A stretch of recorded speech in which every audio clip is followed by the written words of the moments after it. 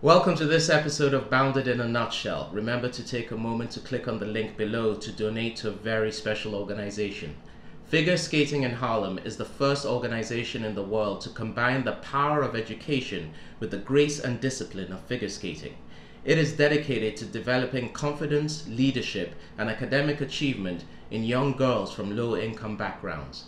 The numerous stories of success from its alumni owe a great deal to the unique blend of mentoring and self-expression that is championed by FSH. Remember, no donation is too small or too large to keep the dream alive for these exceptional young girls. Thank you very much. Enjoy the show. Lovely. Welcome to Bounded in a Nutshell, this masterclass with Blair Underwood. I'm going to hand it over to Blair. I think you guys are in very good hands. Blair, if you need anything, I'm going to be your glamorized. Chuck, you should list the order of people. Oh, yes. I forgot. Oh, yeah. Thank you. Thank God for my producer. The order of people today will be Alice, Jasmine, Omalolu, Zach, Gopal, Damien, Yemi. Does that work? I'm sorry if I butchered anyone's name. No, you left out Bibi. Bibi is after Gopal. Okay, sorry. I'll go through that again. Yeah. Alice, Jasmine, Omalolu, Zach, Gopal, Bibi, Damien, Yemi. There we go. Finally nailed it. Why don't you do this, Michelle? I just thought you could handle it. I texted it to you. All right, over to you, Blair. Okay, well, let me ask this for you, Michelle or Chuck. So my first time doing this, of course, with you guys, what is the best way I can service you? How do you usually run the process? I know it's monologues, yeah? Well, normally the way we do it in that order, the person who's doing the monologue, so Alice will be the first, she'd come on, she'd give you a little bit about herself, where she's at, and give us a rundown of where the monologue is from and a bit of a setup, do the monologue. And, you know, we have about 15 or a little bit over 15 because we always run over per person, but in and around 15 minutes. And you can either let her go through it or stop her and just give her a couple of bits. It's not to complete the process, it's to sort of give pointers as to how to go forward, you know. So consider yourself a master teacher for a couple of hours. You're too kind, brother. You're too kind. There you go. Over to you, Nate. And Blair, don't get too panicked and stuff. We've sometimes run over, but if, you know, we like people to leave here having got something. So if you want to spend a bit longer on someone, that's perfectly fine. You know what I mean? And stuff. But I will prompt you to move you on if we're going too long. Yeah? Perfect. All right. I was going to ask. All right, over to you. Great. Sounds great. And each one of you that are doing the monologues, if there's anything in particular you need me or want me to kind of focus on or that you want to work on specifically, let me know. Okay. Fantastic. Well, I can't wait. I got all the links for all of you guys. I've seen all the bios and I've seen some clips of people. And well, thank you for sending that. That was Michelle. You should thank Michelle. This show would not be happening without Michelle. I'm just like, I'm kind of getting that feeling. I'm the glamorized figurehead, man. I'm the glamorized figurehead of the whole thing. You do it well. Thank you. All right, over to you. All right. All right. So who's first? That's me. Hi. Hi, Alice. Hey, how are you? I'm Alice. Thank you so much for doing this. This is so cool. Yeah, it's my pleasure. I'm going to be doing a monologue from People, Places, and Things. So it's right before this, she's talking to the doctor, and basically she's still kind of holding on to her addiction. And they're going back and forth between, you know, the idea of God. And right before this, the doctor says, right, in this program, we, you know, replace God with people, places, and things. We're powerless over people, places, and things. And then she goes into this monologue. And it's new for me. I love this play and just wanted to work on it a little bit. Okay. And yeah, I guess one thing that like I would like to work on overall is just like, I get super nervous all the time. I've been doing it for a while and I always get nervous. So yeah, that's it. Okay, great.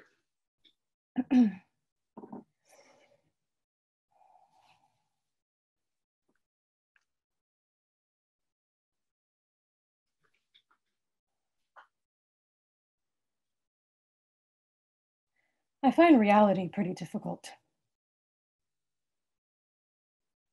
I find the business of getting out of bed and getting on with my day really hard. I find picking up my phone to be a mammoth fucking struggle. The number on my inbox, the friends who won't see me anymore, the food pictures and porn videos, the bombings and beheadings, the moral ambivalence you have to have just to be able to carry on with your day. I find the knowledge that we're all just atoms and one day we'll stop and be dirt in the ground. I find that overwhelmingly disappointing.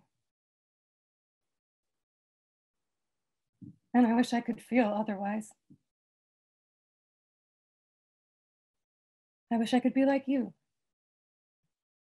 or my mother, to feel that some things are predetermined and meaningful, and that we're all on a path somewhere between the start and finish lines.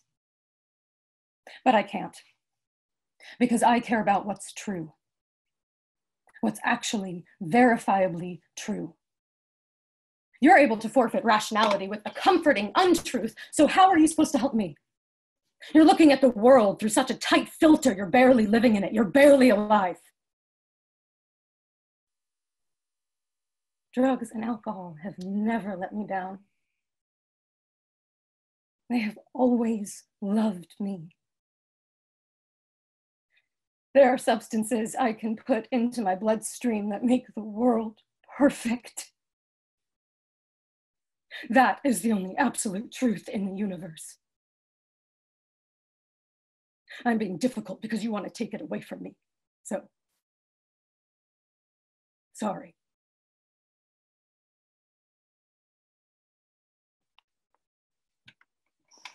Alice, that's wonderful. It's good writing. It's brilliant writing, and I tell you, it's so relevant right about now. Yep. Yeah. I was like, why am I working on this right now? Did you choose this, or was it given to you? I picked it. Yeah, I saw it at St. Anne's when it was like a few years ago, and I fell in love with it like many other people, and then just have been working on the part a little bit just because it's so well written. Yeah. Yeah. Have you done a lot of camera work? Yes. More camera than stage, or stage? More camera than stage, yeah. Yeah, no, it's which I want to work on, yeah. You want to work on more camera work? More stage. More stage, yeah. Mm-hmm. What was so beautiful about what you did was it's so nuanced. Mm. And I saw someone who understands real life. That's the beauty of doing camera work. It really is. Just be real. It ain't that deep. We can study and take classes for 80 years. It ain't that deep. Just honest. Yeah. And I really felt like I was not watching an actress doing a monologue. I felt like I was in a therapy session listening to you. You know, those kind of monologues are interesting because it's all about the colors, right? Mm-hmm. It's all about the roller coaster ride. It's not taking roller coasters, taking ups and downs and the ebbs and flows and the different colors for the sake of just doing it. Mm-hmm. It has to make sense. It has to make logical sense. And I felt and believed everything you did. Even then, what's the line about it's overwhelming? Something's overwhelming. Oh, I find it I find the fact that we're all just atoms and one day we'll be dirt in the ground. I find that overwhelmingly disappointing. Yeah, it was beautiful because overwhelmingly disappointing. It was beautiful because one of the things I find with mediocre acting is people forget to be real, but the nuances, but specifically to know that it's all a thought. It's all a new thought. It's all the first time you're saying it. Mm-hmm. So you did something really sweet, beautiful when you said it's overwhelmingly disappointing, but you're looking for the word overwhelmingly disappointing. But you did it in such a way where a lot of times people would take a beat and they'll look around. What is that word? That's one way to do it. And that may play better on stage. And that's why I asked you the question, because you were just thinking it, not thinking about what your body is doing, what your eyes are doing, what your eyebrows are doing, you know, not thinking of playing for results. Mm-hmm. But you have a beautiful internal life. Thank you. Internal life, because I see the emotions bubbling up and the foundation underneath what you were saying and what you were feeling. You know, and that monologue in lesser hands could be angry, one note, or it could be utterly vulnerable and feeling like a victim. Right. But I really felt like you found the colors in the flow inside. So just keep that up. I don't have anything negative to say at all. I know we have more time. I don't know. Would you like to do it again? Oh, because I know it's or not so much. I mean, I'm good. I could do it again. It's up to. And yeah, Alice, this time around when you do it, could you give us your eyes? I know you don't want to look in here. away. Can you just sort of talk to us and give us your eyes with it? You know. Yeah. And give Blair another chance to see if there's anything he wants to bring up. Listen, I appreciate that. This is more Zoom technique because obviously in the camera lens, unless it's a Jonathan Demme movie, who's a fantastic. Is there anything specific? I see friends. Sorry. Is there anything specific to play with? I can just play with it differently this time and see what comes out. Yeah, let me think about that for a second. Because that was a wonderful take, beautiful take in what you did. But I would say with the doctor himself, assail him, accuse him more. And there's one line you say, but you, whatever you say, whatever the lines are about, but you, make it personal. Okay, great. Yeah, because maybe depending on how long you two have had a relationship, it may come from a different place. And also, just to piggyback on what Blair said, Alice, I'd love to see more of what his reaction to what you're saying is. Yeah.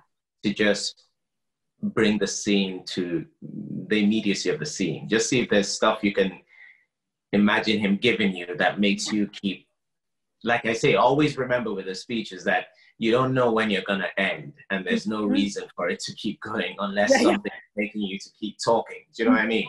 Yeah, absolutely. Yeah, so just see if that moves it along for you. Okay.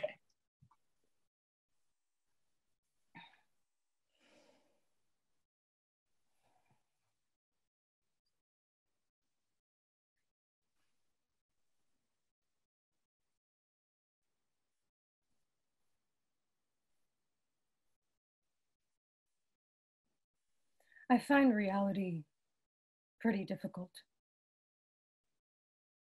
I find the business of getting out of bed and getting on with my day really hard.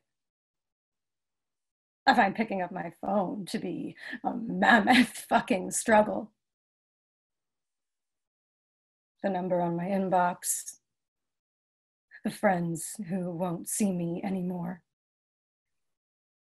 the food pictures and porn videos, the bombings and beheadings, the moral ambivalence you have to just be able to carry on with your day. I find the knowledge that we're all just atoms and one day we'll stop and be dirt in the ground. I find that overwhelmingly disappointing. And I wish I could feel otherwise. I wish I could be like you or my mother. To think that some things are predetermined and meaningful, and that we're all on a path somewhere between the start and the finish line. But I can't, because I care about what's true, what's actually verifiably true. You're able to forfeit rationality with a comforting untruth. So how are you supposed to help me? You're looking at the world through such a tight filter, you're barely living in it. You're barely alive.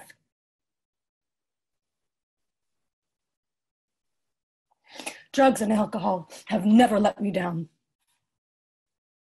They have always loved me.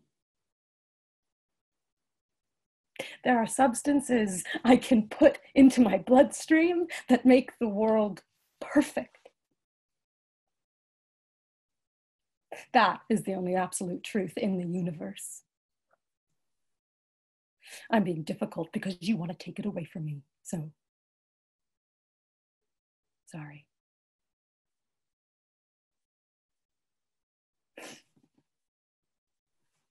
So Alice, stay in it. Stay Different. in it. Oh, okay. That's all right. Stay in it. When you start talking about drugs, you can pick up there. We're Yeah. talking about drugs. Mm-hmm. What you did just now worked. It was great.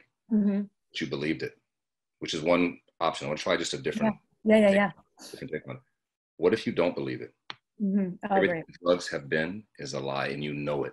What he's offering you, Mm-hmm. you need that from him, and you want that. You can't. It's not registering in your brain. Yeah. So everything about drugs is a lie, Mm-hmm. but you want it to be true. Mm-hmm. See what happens. I love it.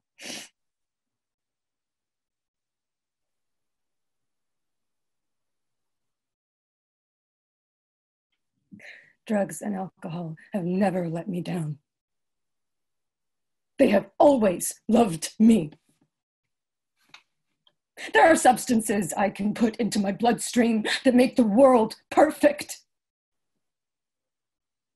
That is the only absolute truth in the universe. I'm being difficult because you want to take it away from me. So, sorry.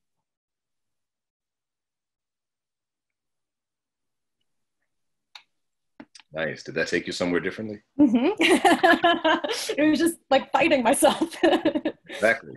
Yeah. I have no idea if it's in the context of the real play or the story, but it's just fun to play with. Yeah. No, it makes total sense because she goes everywhere and she fights it for half the play, you know. As Blair would know, and it's also, you know, as you're repeating on stage, having to do it 8 times a week, those are 2 options you could go back and forth with how you play, you know, and those would read beautifully, you know. Yeah.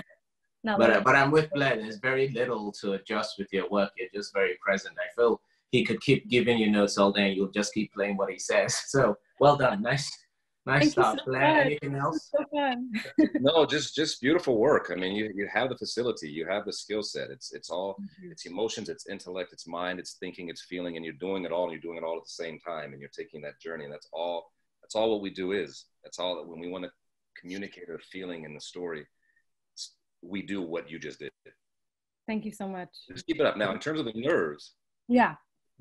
know that you're great. You have greatness in you.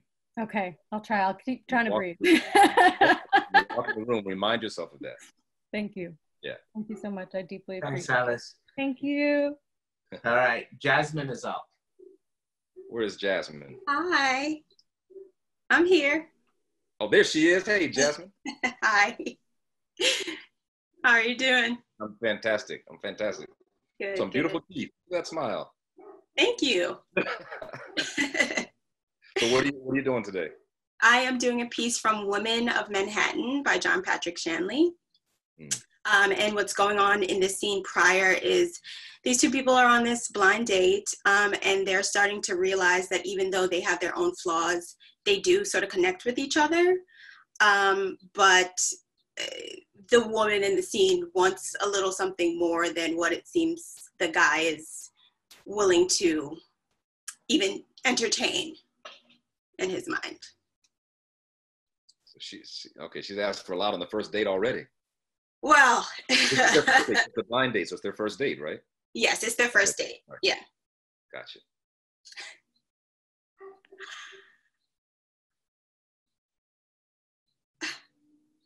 I will dream on, because that's exactly what I'm talking about. My dreams, which you do not know and which you don't think are important enough to know. You think this body is something? What a joke.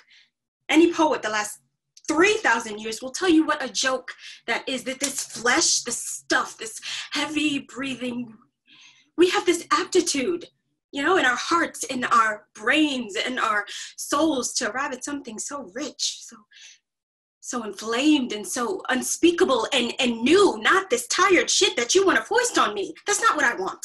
I won't change my standards. I know what I know. If I had to live off the kind of thing you're offering me, I'd starve to death. You gotta dig for treasure, Duke, not just settle for the stuff that's lying out on the ground.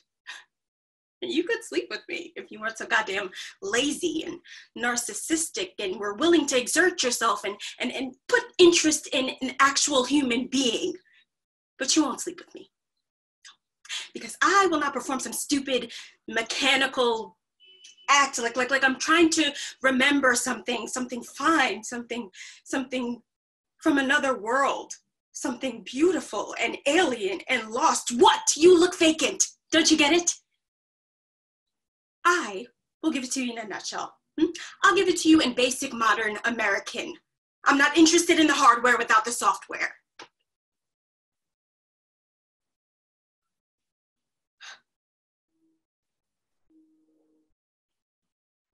That scene? I don't know. That's it, yeah. That's beautiful. That's a powerful line. I'm not interested in the hardware without the software. Who Right. wrote it? John Patrick Shanley. Yeah. That was great stuff. That was great Thank you. stuff. Let me try this. How long? It's their first date. What did he say to trigger this monologue? So he's basically trying to convince her to sleep with him because even though they don't have love, they have a connection, which is really just them, in my opinion, not so great people. And they're just like, why don't we just be not great together? So yeah, he's trying to convince her to do that. And she kind of flip-flops back and forth, kind of like, no, then yes. And then she kind of just says like, well, you might not want to sleep with me right now, but you will want to sleep with me eventually. And he's just kind of like, yeah, right. Like, keep dreaming. You're not all that kind of thing. Right. So what's the last thing he says right before you launch into the monologue? Dream on, Judy. Dream on. Okay.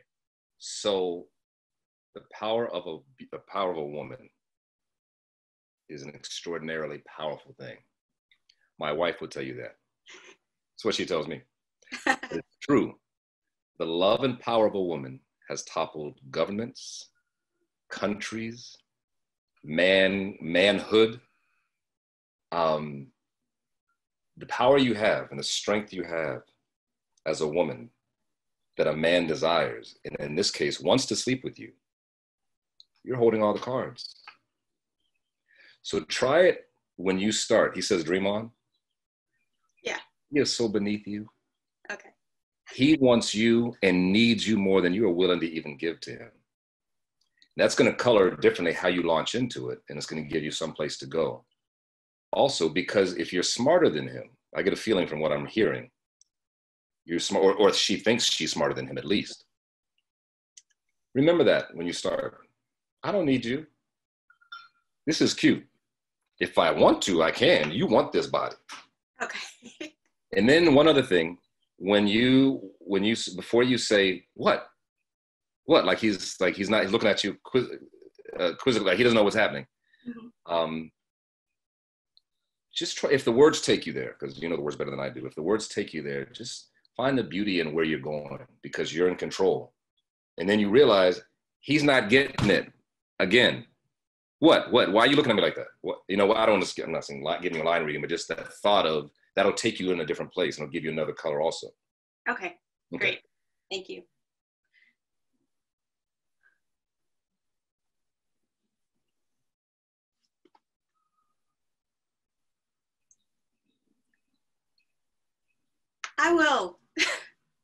I will dream on because that's exactly what I'm talking about. My dreams, which you do not know, and which you don't even think are important enough to know.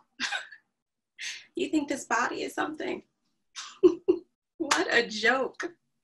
Every poet the last 3,000 years will tell you what a joke that is. This flesh, this stuff, this heavy breathing. We have the aptitude in our hearts and our brains and our souls to arrive at something so rich and inflamed and unspeakable and new, not this tired shit that you want to foist on me. That is not what I want. I won't change my standards. I know what I know. And if I had to live off the kind of thing you're offering me, I'd starve to death. You got to dig for treasure, Duke, not just settle for some stuff that's lying out on the ground. Oh, and you could sleep with me if you weren't so goddamn lazy and narcissistic and were willing to exert yourself and get to know the actual core of another human being. But you will not sleep with me because I will not perform some stupid mechanical pantomime like I was trying and failing to remember something fine, something from another world, something beautiful and alien and lost. What? You look vacant. Don't you get it? I'll give it to you in a nutshell. I'll give it to you in basic modern American. I am not interested in the hardware without the software. Wonderful. Wonderful. Yeah. How did that feel, trying those different taps? It felt better because it was a little more grounded in, instead of me trying to play to him, I was kind of thinking more about myself. I felt like I was talking to me in some way and like pumping myself up, if that makes sense. Yeah, yeah, sure. Sure, that's interesting, pumping yourself up. Because it's kind of like what, going back to what Alice was doing, when you, with the drugs, sometimes you have to pump yourself up and convince yourself, you know, the no drugs thing is better, but it's better to not live that life. You know that you may even want to sleep with him, but I'm going to act like I don't. And then you need to respect me and understand me first. Yes, exactly. So yeah, no, that's beautiful, beautiful work. Go ahead, Chuck. I was just going to say, you mentioned something and I was thinking a similar thing.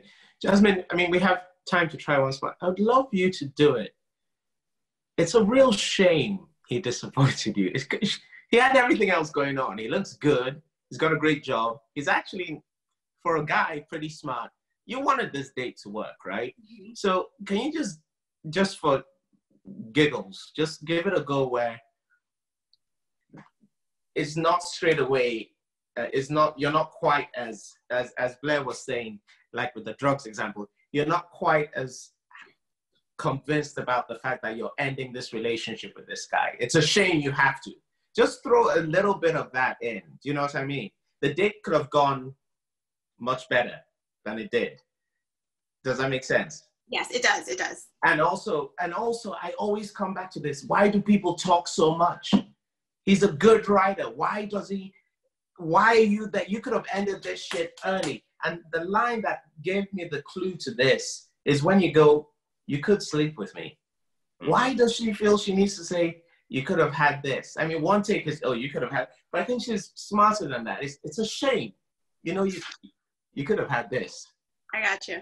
And yeah. So just think of saying it again. Really picture your listener.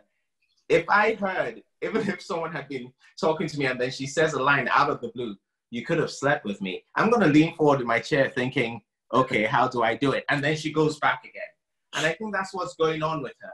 It's like, why does she talk for so long? You know, just throw that in and see what that does for you. Yeah. Okay. Yes. Thank you. Great. If I add one more adjustment, is that too much? No. She can take it. Go for it, Blair. She can take it. You good with that, Jasmine? Okay. What is the line when you say, I know that I know, or you know that you know, something like you know? I know what I know. I know what I know. So can you try everything before that, from the beginning until I know what I know? Because now you're saying, that's a transition. You say, okay, now let me tell you what I know, the real deal. What about it? Let's just try this as just shits and giggles. I'll put the shits in there. Joe, you said just for giggles. Yeah, I cut off the shits. I'll start swearing later on in the session. All right, there you go. Yeah.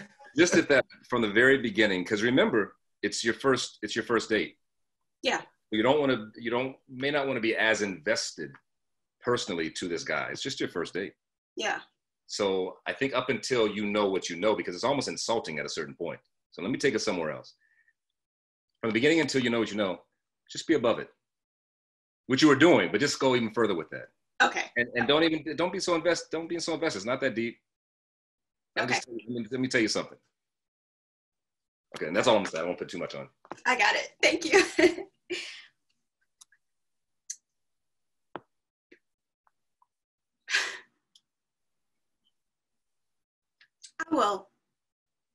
I will dream on, because that's exactly what I'm talking about.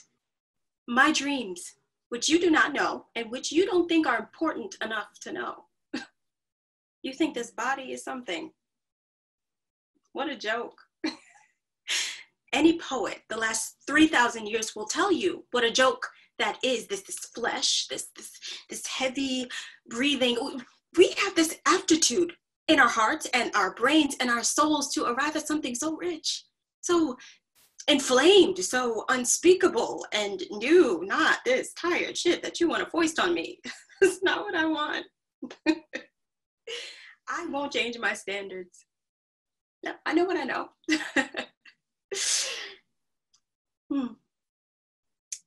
I do know what I know. If I had to live off the kind of thing that you're offering me, I'd starve to death. You gotta dig for treasure, Duke, not just settle for the stuff that's lying out on the ground. You could sleep with me if you weren't so goddamn lazy and narcissistic and were actually willing to exert yourself and put in some effort to care about the actual core of another human being. But you will not sleep with me because I will not perform some stupid mechanical pantomime like I was trying and failing to remember something. Fine, something from a better world, something beautiful and alien and lost. What? You look vacant. Don't you get it? I'll give it to you in a nutshell. I'll give it to you in basic modern American. I am not interested in the hardware without the software. Yes.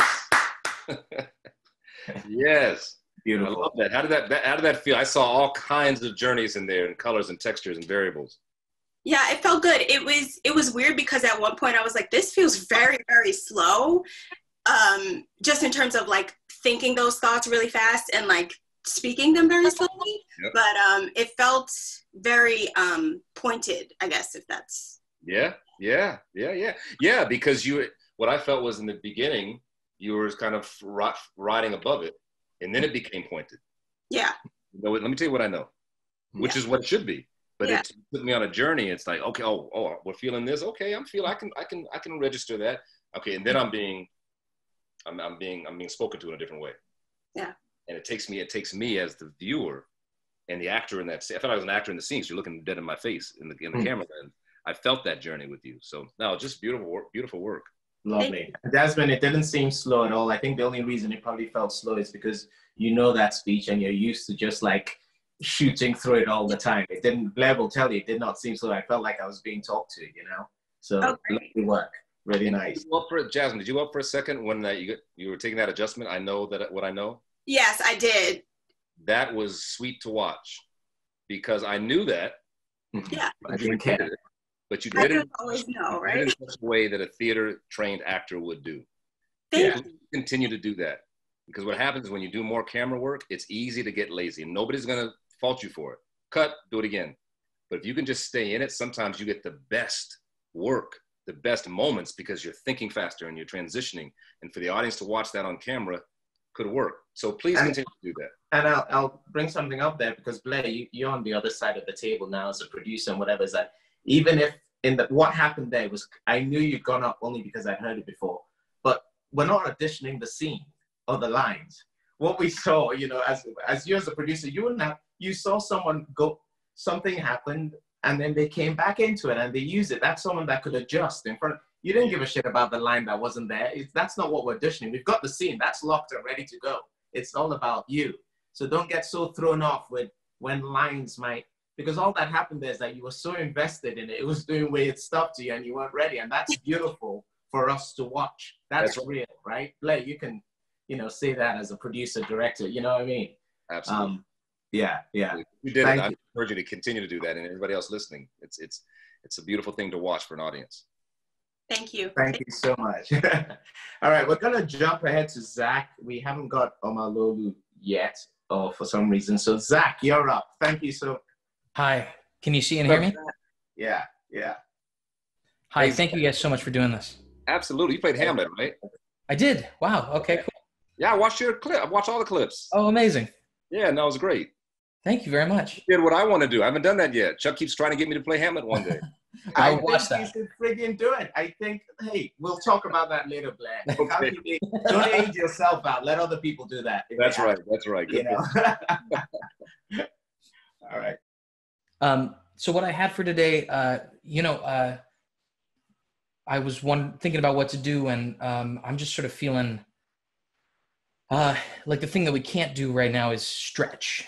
You know, we're sort of stuck in these small spaces and trying to maneuver around everybody and not to take up too much room. So I was thinking about pieces that would be like stretching, and I picked this piece from Titus Andronicus. So I think I'm probably not right to play Titus at this moment, but I wanted to say these words. Great. What's the setup of the scene?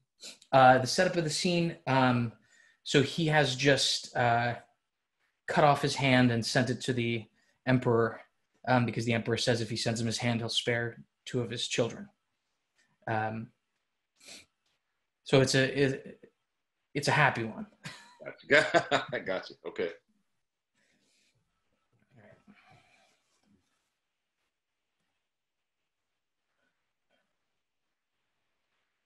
Oh, here I lift this one hand up to heaven and bow this feeble ruin to the earth.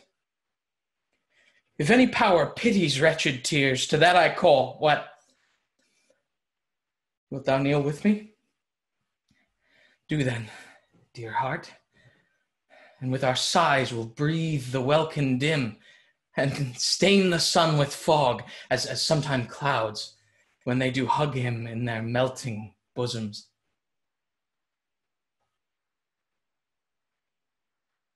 If there were reason for these miseries, then into limits could I bind my woes. Sorry, I'm kind of going up. Take your time. You can start again. Start again. Enough time. Yeah.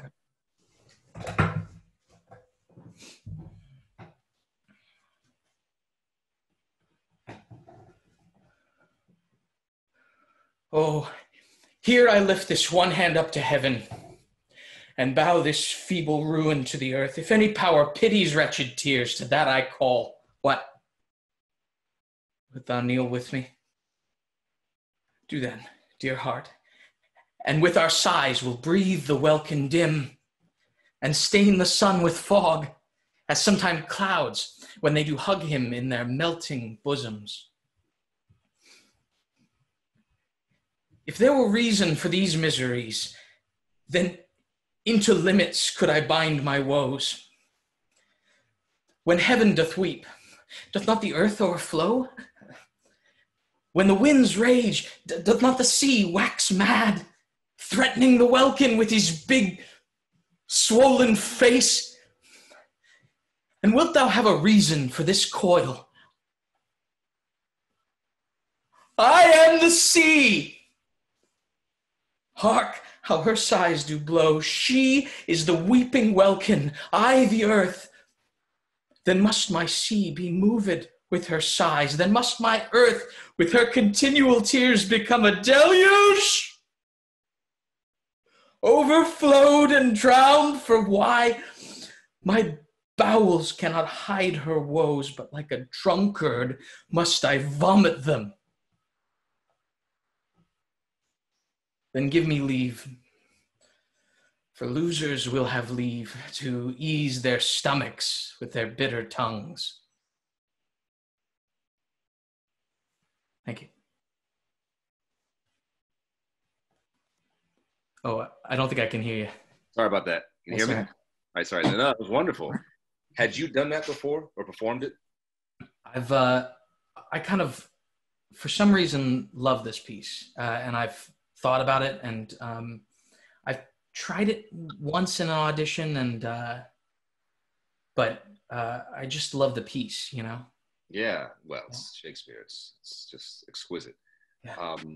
What you do so beautifully is tell the story, so a contemporary audience can understand it. So if I didn't understand the words, if you're speaking a foreign language, I could kind of follow where you're going with it, which is the first order of business.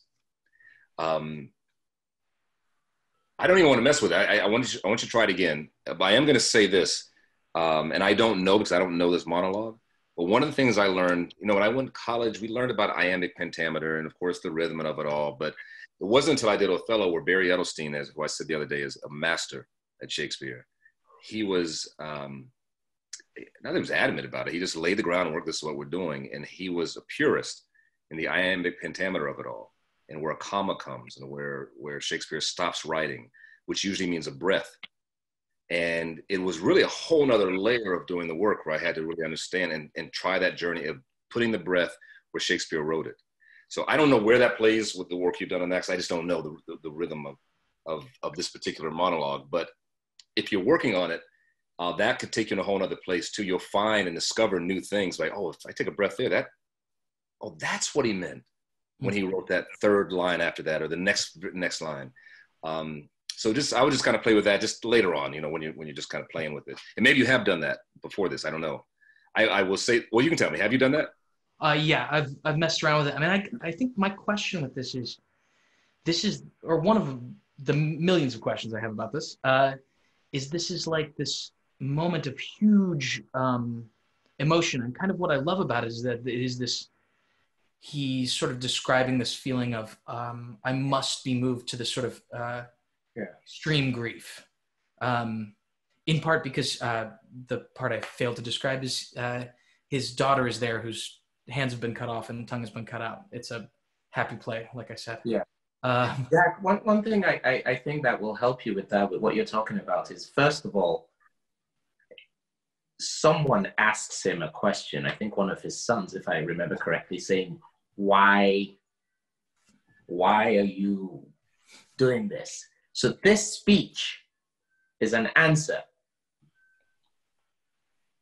Remember that. So remember the question that's been asked, and you're explaining these things and explaining this thing, and then you get to the, if the wind does this stuff, not that whatever, then I am the sea.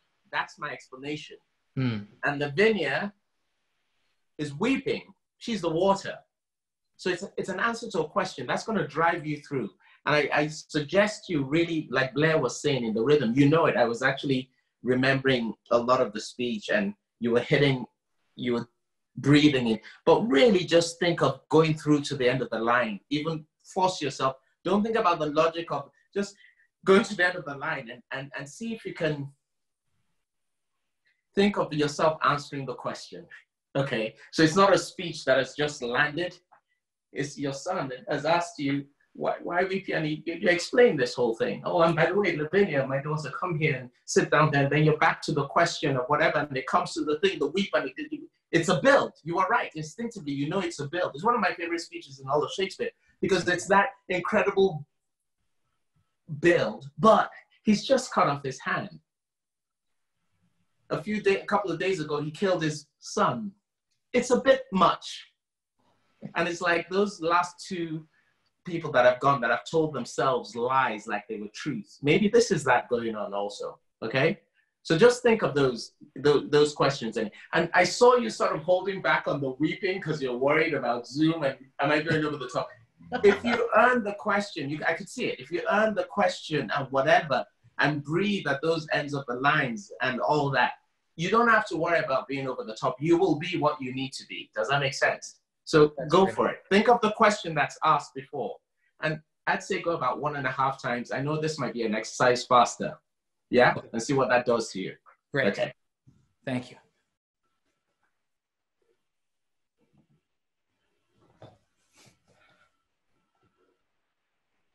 Oh, here I lift this one hand up to heaven and bow this feeble ruin to the earth. If any power pities wretched tears, to that I call. What? Wilt thou kneel with me? Do then, dear heart, and with our sighs we'll breathe the welkin dim, and stain the sun with fog, as sometime clouds when they do hug him in their melting bosoms. If there were reason for these miseries, then into limits could I bind my woes. Can I just stop you? Because that was beautiful. Sorry, Blair, I'm jumping in here because I love and I know. Remember with Lavinia, the words are there, you're comforting her.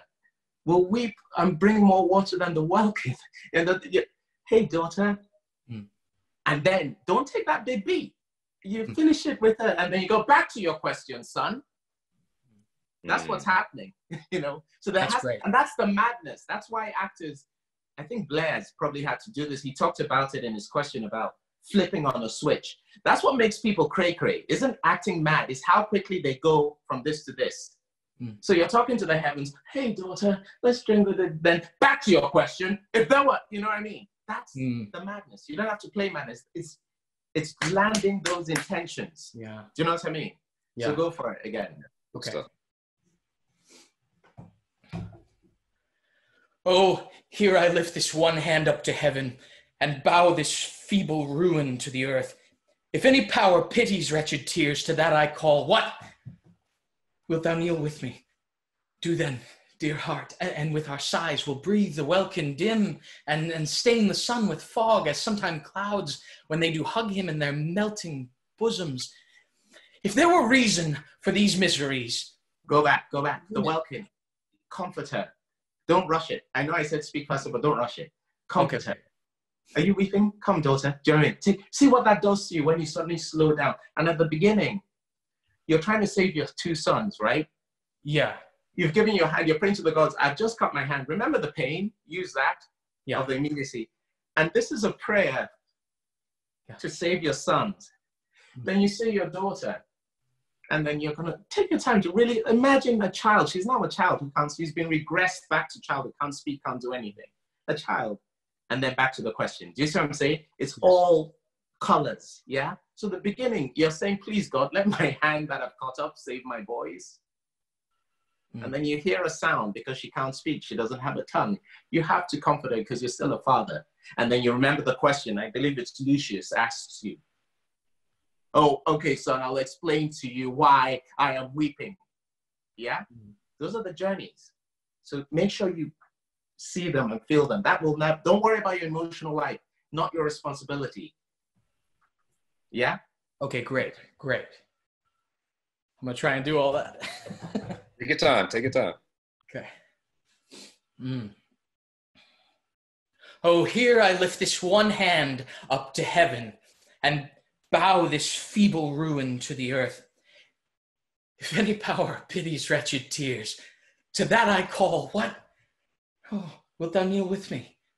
Do then, dear heart, and with our sighs we'll breathe the welkin dim and stain the sun with fog, as sometime clouds when they do hug him in their melting bosoms.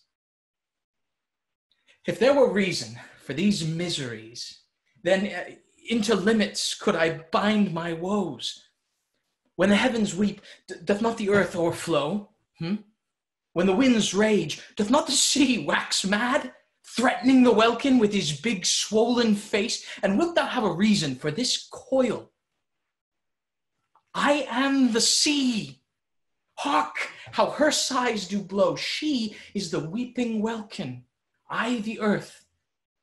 Then must my sea be moved with her sighs. Then must my earth, with her continual tears, become a deluge, overflowed and drowned for wine.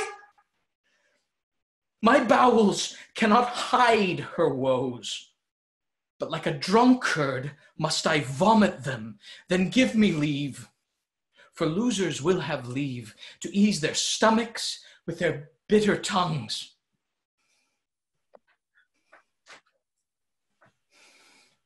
Blair, over to you. Man. That's a great direction. Yeah. Fantastic execution. Thank you. How'd that feel to you, Zach? How did that feel to you? It's good. I mean, yeah, like I like what you're saying about worrying less about the internal emotional life and playing the actions to the characters, which sounds like right. But it's so easy to lose that this big speech, Yeah. And I don't know about you, Blair, you can tell, but you can tell us how you felt. But that moment where you said, what is it? The deluge. You know what I mean? And vomited out the word deluge. That's what Cicely Berry and all those people talk about, the sounds of the words, apart from just the logic of it. there was nothing self-conscious about it. Yes. If yes. anything, if you went 10 times around, you'd have earned it, because we were being grounded, right? Like Blair was saying about grounding it. So that when that thing can't be held on, which is what a deluge is, I literally, thank God my mic was off, because I just went, yes, when you did that. You know, I did. I went, yes, because, and it's not about, you don't need to be self-conscious because you've earned it, you know. It's a good character for you. You're probably too young for it, but my God, one day you're going to nail that one. Thank you very much. You're going to kill it.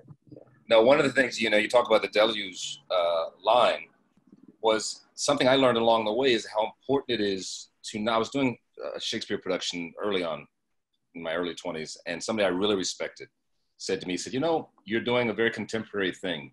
You're taking pauses and breaths in between the lines. You're thinking in between the lines. He said, with Shakespeare, you think within the lines. That changed everything for me. So all of a sudden, I saw how all the different words were colored. Again, not playing for results, but just what you did with the deluge, it came out that way, colored the word differently. The result was because you're connecting the intention to the poetry of the words, which is beautiful. And just, I would say, just do more of that. And the more you see the world around you and you feel the intense relationships, it's going to color all those words differently. It'll color those moments differently. For instance, just something to work on. I think when you see your daughter, when you say what?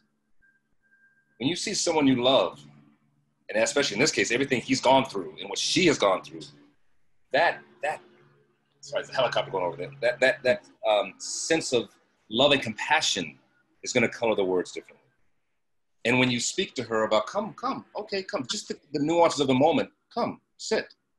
You know, it's gentle if you love this person. If you hate this person or despise this person, like, sit your ass down. It's a whole different thing. I mean, I know it sounds basic, but Shakespeare is a different thing. And that's how we know this guy isn't right, is that he's 1 minute doing that, then he's like, hey, darling, come here. And then the next is that's all you gotta play. You don't have to play cray, you know? Not this time. I'm gonna go learn that monologue now. I've never done that. No, it's one of my, and you know, I would say to everyone watching, I've had the honor of working with Tony Hawkins, and but when I first saw him do this monologue was in the movie with Julie Taymor, and to this day, that is the moment. That is the moment that solidified for me in many ways. One of the pit stops in my Shakespeare journey is seeing how he does it in the movie. It's worth going to see. If you see nothing else in the movie, just go watch him do that moment, and it's quite heartbreaking. Yeah, make a note of it, and everyone watching, it's a real story. Thank you so much. Thank you both. We'll have Paul next. Hey. Hey, mate. Paul. How are you? Good. Hey, Blair. Good to see you. Good to see you too. So I'm going to be doing Noah from The Affair. In this scene, he has just gotten out of prison. I've just gotten out of prison. And it's been 3 years. And I was accused of accidental manslaughter. And I've been separated with my wife, but we haven't actually officially been divorced. So I come back to Montauk to try and get her back. And she says that she can't be seen with me because she would lose custody of her child. So I take her on a trip to Block Island and convince her to go away with me at my one last chance to try and win her back. And in this scene, we've actually just missed the ferry back to New York, to Montauk. And we are together in a cabin at night. And she's just shared her story with me about losing her son and the grief that it's given her. And I too am sharing a story with having lost someone that I love too. This is the woman you're having an affair with? This is from my second marriage. So it was the woman that I had an affair with that actually broke up our first marriage. And it's the woman that I truly love, that I want to be with. Been a busy man. It's complex. It's complicated. It's complicated, yeah. All right, cool. And what I'm working on is really, this is, Haggai Levy and Sarah Trim, who you worked with in the treatment. And they're really, for me, they're so good at writing characters and creating a humanity where it just allows you to just be, I feel, where you don't have to do much. And just trusting the camera picks up enough of that where you don't have to do too much, but still doing enough, if that makes sense. Yep.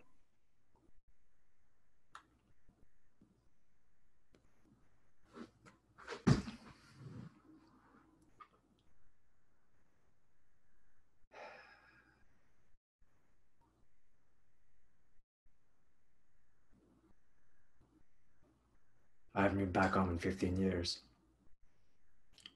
My mother died there.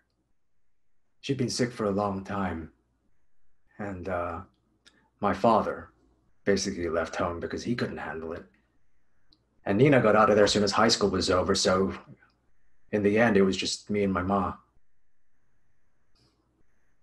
I remember the day I got into Williams. Full ride. It's the worst day of my life because I knew I couldn't go. I mean, who'd take care of her if I did, right? So I hid the letter. I wasn't going to tell her. I was just going to pretend that I didn't get in.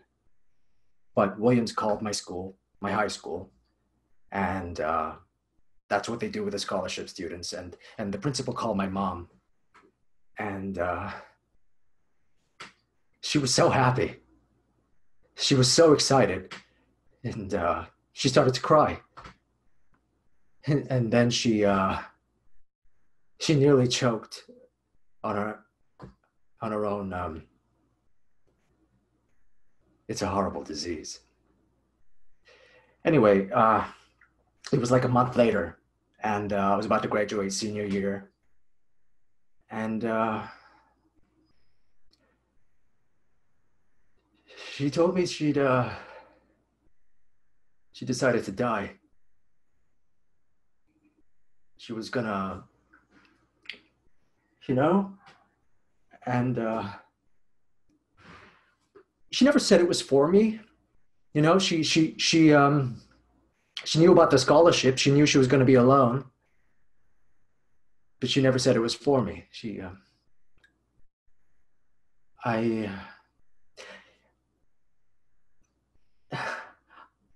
The problem was her hands. She couldn't do it alone. I mean, the MS, it just made them so gnarly, and she couldn't open the pill bottles. She couldn't even swallow the pills. So I crushed them up for her. And I put them in some yogurt, and we spent the day together. I read to her.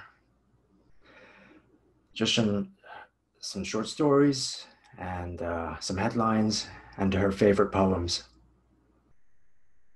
And she told me I'd been a wonderful son.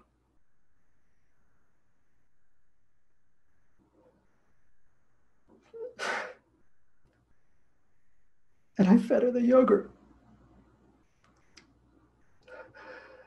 like she was my child.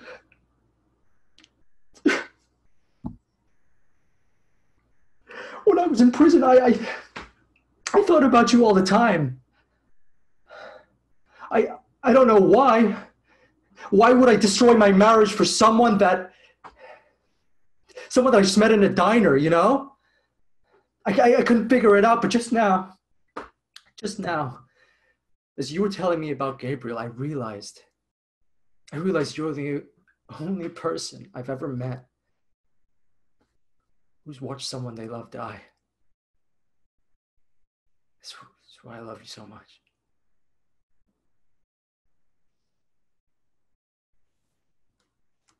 Beautiful, beautiful.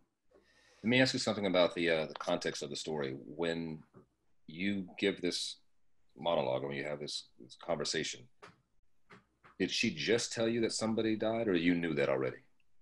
I knew it, you knew but it. To the extent to which it affected her, I did not know.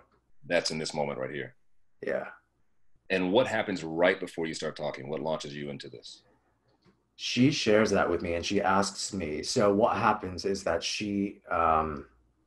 my dad has just given me the keys to our home because he's just died, and it's in his will.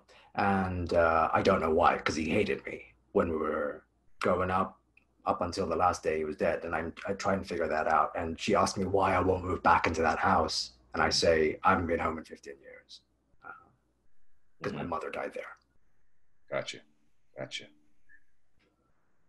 Yeah, let me think. You know, it's interesting. My mother has multiple sclerosis also. Oh, I'm sorry. So I feel you. Oh, she's good, but it's a bitch of a disease. Yeah. So I feel that.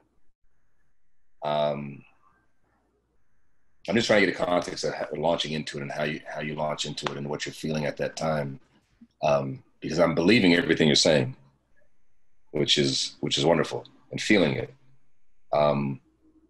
I would just go deeper, and I can tell you other ways to go there, but I think you already know. But just go deeper with the reality, because you know where it's going to end up when you crunch up her vitamins or medication, the yogurt, put in the yogurt, The pills, yeah. Yeah, and you know you killed her. You gave it to her. So just sometimes just the thought of that, just the introduction of the thought of yogurt can do something to you. I'm not saying don't push anything.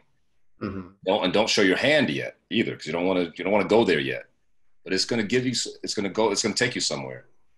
Just because you mentioned the yogurt, and sometimes you start to gird up, and you brace differently, because that's what killed her. And just see what that does to you. Great. Okay. You want to go from the top, right? Sorry to leap in, Gopal. Can you make this event a bit that has happened? It's not quite as recent. Can you just make it a bit less recent and see how that helps you navigate yourself to the climax? Does that make sense? So you're able to talk about it with a bit of distance from it initially, you know what I mean? Mm-hmm. And see if, as you go along with it, the distance starts getting closer. Do you know what I mean? Because right now it felt very raw. Yeah, that's it felt very raw right at the beginning. Right. And I think when we're telling a story about stuff, we don't know what it's going to tell us. And I can start talking about my mom that died, you know what I mean? But I'm sure if I kept talking, I'd find instances that would bring me closer to it than it does now. Do you know what I'm saying? Yeah. I do. Yeah. That takes you.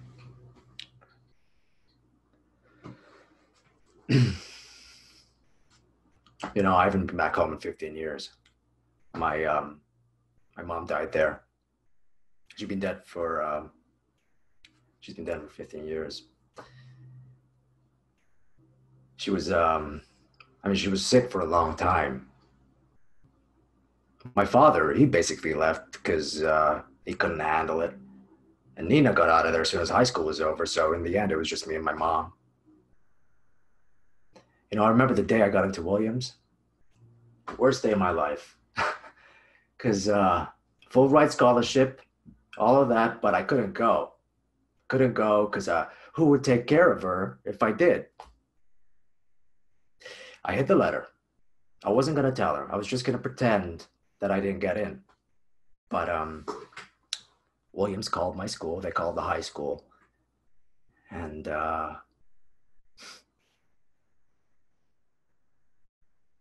they told her. Principal told her. And she was so happy. She was so excited. And then she nearly choked on her own. It's a horrible disease. Anyway, it was like a month later, and it was like a month before I graduated senior year. And she told me she decided to die. She was gonna,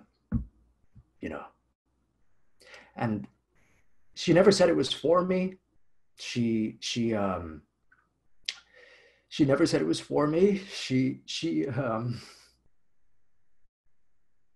knew about the scholarship though. And she knew she was going to be alone. I mean, the problem was her hands. I mean, the MS, it made them so gnarly. She couldn't open the pill bottles. I mean, she couldn't even swallow the pills. So I crushed them up for her. I mixed them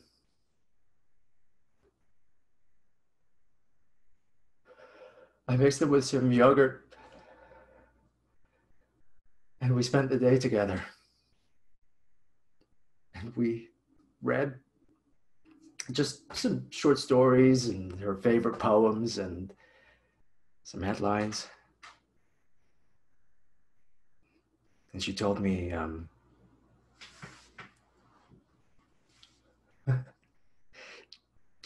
been a wonderful son. And then I fed her the yogurt.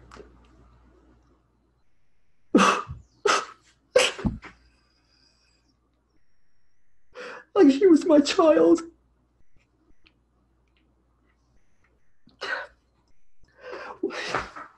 You know, when I was in prison, I thought about you all the time. I don't know why. Why the fuck would I leave my wife for someone I just met in a diner? Why do I love you so much?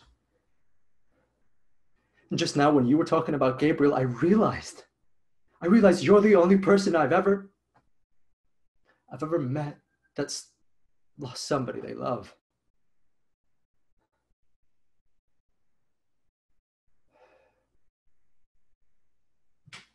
That's really great stuff, Paul. It's really great stuff. The emotion is so real. You feel it. You tapped into it. What I loved about that was, first of all, the distance I thought helped watching it. Did you feel that? When you get, you say it's 15, 18 years ago, right? Yeah. That was great. No, Chuck, director. Who directs your Hamlet? But when it starts to bubble up, your emotions start to bubble up. It was wonderful. I would just, as you play with it more, when you're going out a different path, you start to say, I spent the day with her. Because you bring up the yogurt first, right? And her hand and the pills. And then you say you spent the day with her. That's right. When you go to spend the day with her, if you revert back to your childhood and think it, as you say, the best day in your life, like going to Disney World. You know, I'm making it bigger to make a point, but it'll take that journey to the emotion. Because what we do as human beings, and especially as men, when we feel an emotion, we try to cover it.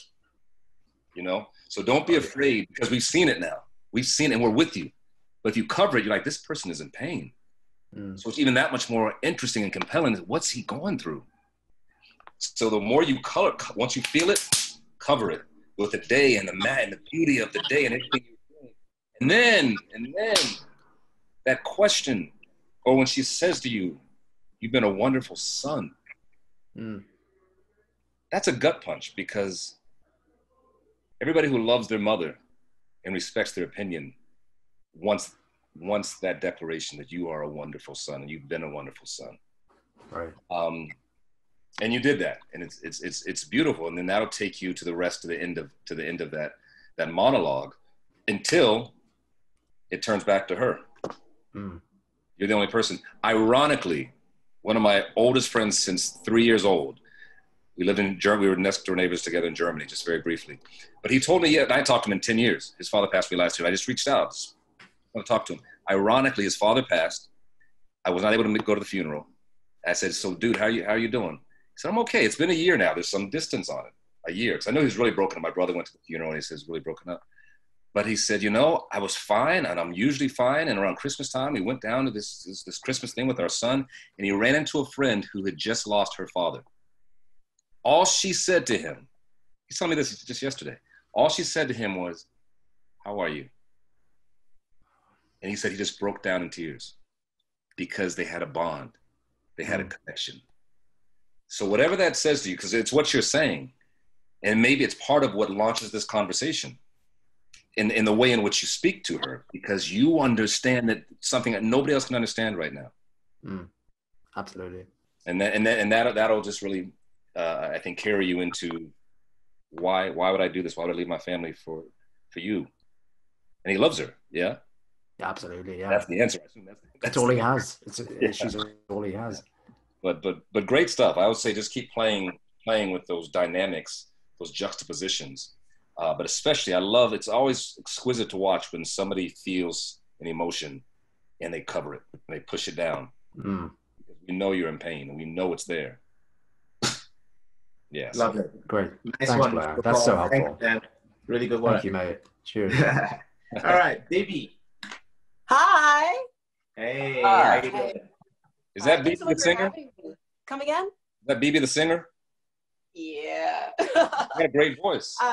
Thank you. Thank you so much. I did musical theater at Howard, and I'm finishing up my MFA at the Old Globe. We talk about your Othello all the time. What? Yeah, we see your picture out there in the court, right? Well, go Globe. Oh, that's right. Yeah. Listen, my major was music theater, so I did not mean in any way to insult. Say the singer. You are a singer, an actor, and I'm sure a dancer. You are an all-around entertainer, not just a singer, obviously. Thank you, Mr. Underwood. I appreciate that. I want to share some August Wilson with you all today. Nice. I'm working on Tanya from King Hedley, second. And I'm sure you know the story, but you know, so her husband, King Hedley, she's gone out of jail. He's been in jail for about 7 years. Tanya is 35, has a 17-year-old daughter who is now pregnant. And Tanya's just realized that she's pregnant and she wants to get an abortion. And King really wants to have the baby, but I mean, it's Pittsburgh, it's 1985, the economy is trash, there's violence everywhere, there are kids like robbing, you know, old ladies down the street, and I don't want to have this baby, and he says he needs to have this baby, so that's the monologue I'm going to do. Oh, and what I'm working on is, you mentioned earlier talking about like the journey of the scene, the roller coaster of the scene, and this is definitely a monologue that has a lot of that. And they say that Wilson writes in like these blues cadences, these like verses and these refrains. So I want to like I want to honor the journey of it, basically. Yeah, great. Oops.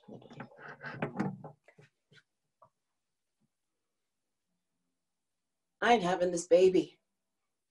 I am 35 years old. Don't seem like there's nothing left. I'm through with babies. I ain't raising no more. Ain't raising no grandkids. I'm looking out for Tanya. I don't want to raise no kid to have somebody shoot him, to have his friends shoot him, to have the police shoot him. Why I want to bring another life into this world that don't respect life? I ain't raising no more babies when you got to fight to keep them alive. Take little Buddy Will's mother at the end of my road. What she got? A heartache that don't never go away. She's up there now, sitting down in her living room. She got to sit down because she can't stand up. She's sitting down trying to figure it out, trying to figure out what happened. 1 minute, her house is full of life. The next minute, it's full of death. She was waiting for him to come home, and they bring her a corpse. Say, come down and make the identification. Is this your son? They used to take pictures. They don't even take pictures no more. Just pull him out of the freezer and she look at him. She don't want to look at him. They make her look at him. What to do now? Nothing to do but call the undertaker. The line's busy. She got to call back 5 times. The undertaker got so much business, he don't know what to do. He losing sleep. He got to hire 2 more helpers to go with the 2 he already got. He don't even look at the bodies no more. Couldn't tell you what they looked like. He only remembered the problems he had with them. This one's so big and fat that if he fall off the table, it takes 6 men to pick him up. That one ain't got no cheek. The other one's eyes won't stay closed. That one's been dead so long, he got maggots coming out of his nose. The family can't pay for that one. The coroner want to see the other one again. That one, mama won't go home. I ain't going through that. I ain't having this baby, and I got to explain it to nobody.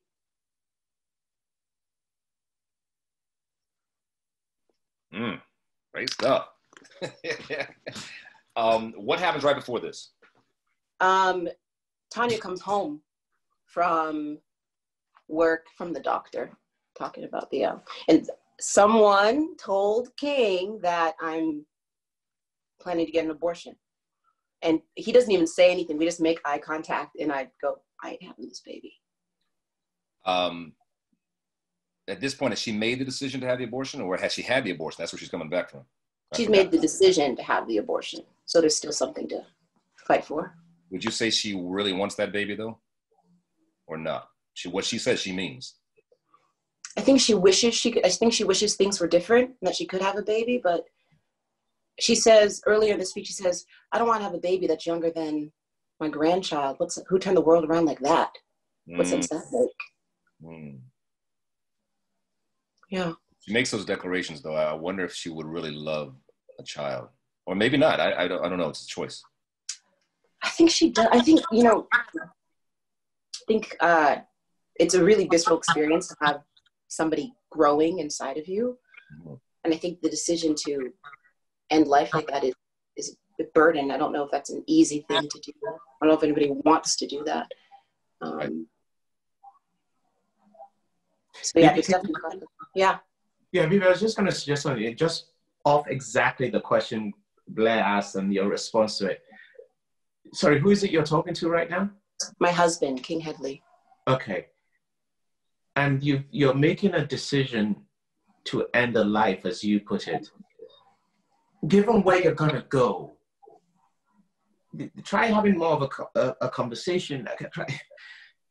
Try, I know you're going to fight for your right not to have this baby because this is the shit you're going to be bringing this child to. We know that we're going to get there.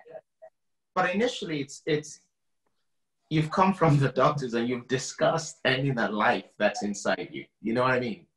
Mm-hmm. And you're actually genuinely, the problem sometimes with whatever is that because we know that the person has to have listened to you because that's the structure of the play. We sometimes forget, how do we make people listen? Why doesn't he just lash back at you saying, what the fuck have you, why does he let you keep, maybe there's some way about the way you start talking. Maybe he sees a vulnerability in you. Maybe he sees a little bit of fear in you. Maybe he's not sure where it's going, but I do feel that if you started there, this would have turned into an argument and not a speech. Does that make sense? Yeah, I do.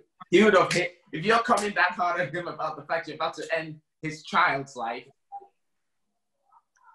he's going to come back and say, well, fuck it. But if you're explaining to him, he might just take a beat and listen. Just think of the world. Blair said it earlier. The world, the whole beginning, middle, and consider this the entire play. You know what I mean? When you're doing a monologue. And ask yourself, how do you stop this? Why will this guy listen if it's that delivery right at the end? You know what I mean? That we have at the end. Blair, do you know what I'm saying with that? I know exactly what you're saying. And to that end, what Chuck was saying, a big part of that monologue is all of it makes sense. It's very logical. And people understand it. If you're Black in America, you really understand it. But if you're a Black man in America, you're talking about raising a Black male child and what could befall him in this world in which we live. You're speaking to a Black man. Yeah. So think about this. All of the part of the monologue you're talking about what happened at the mortuary. This guy's head's too big. This guy's missing a cheek. Maybe that's your perspective because that's emotional. It's real. It's a mother's perspective. I don't want that for my child. But maybe somewhere, I don't know exactly where it is, but just play with it. It goes from there to, you know this. Yep. This is you. You're a Black man. You know what I'm talking about. Yeah. So that'll put you somewhere else. Okay. Yeah, that's really helpful. Yeah, let me jump back in. I ain't having this baby. I'm 35 years old. Don't seem like there's nothing left. I'm through with babies. I ain't raising no more. I ain't raising no grandkids.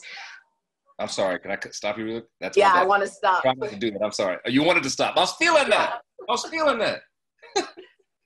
Just this ain't the play. I know. But for this exercise, pretend as if he says to you, I want that baby. You're going to have that baby. So your first line, I ain't having that baby, is response to that attitude, even if it's not spoken. Sure. Because he wants it, just that this man wants this. So you need to explain why it's not going to happen. Okay, just as an exercise. Okay. All right. I ain't having this baby. I am 35 years old. Don't seem like there's nothing left. I'm through with babies. I ain't raising no more. I ain't raising no grandkids. I'm looking out for Tanya. I don't want to raise no kid, have somebody shoot him. Have the His friends shoot him? To have the police shoot him? Well, I want to bring another life into this world that don't respect life.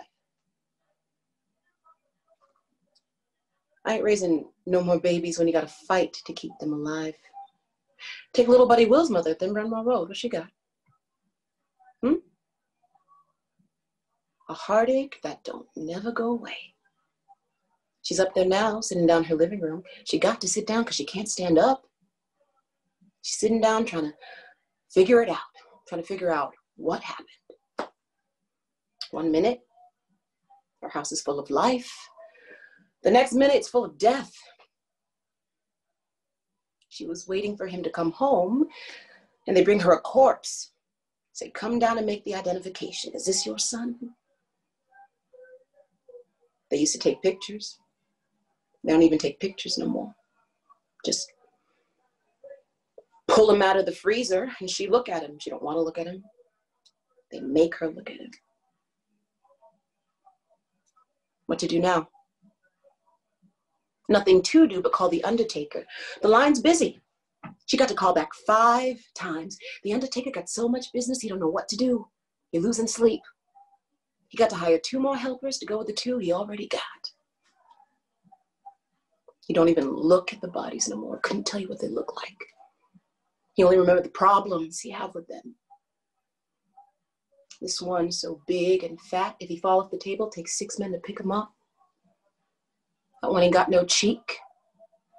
That one eyes won't stay closed. That one's been dead so long, he got maggots coming out of his nose. The family can't pay for that one. The coroner want to see the other one again. That one, mama won't go home. I ain't going through that. I ain't having this baby. I got to explain it to nobody.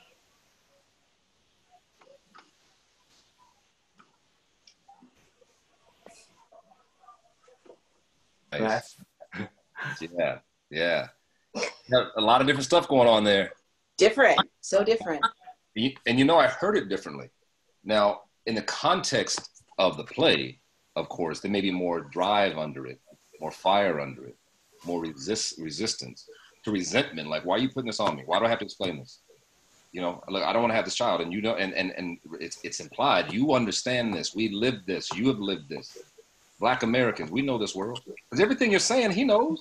Yeah. So the fact that you're speaking in this moment at this time is because he's probably, I don't know the lines in that particular scene, but I'm sure there's an expectation.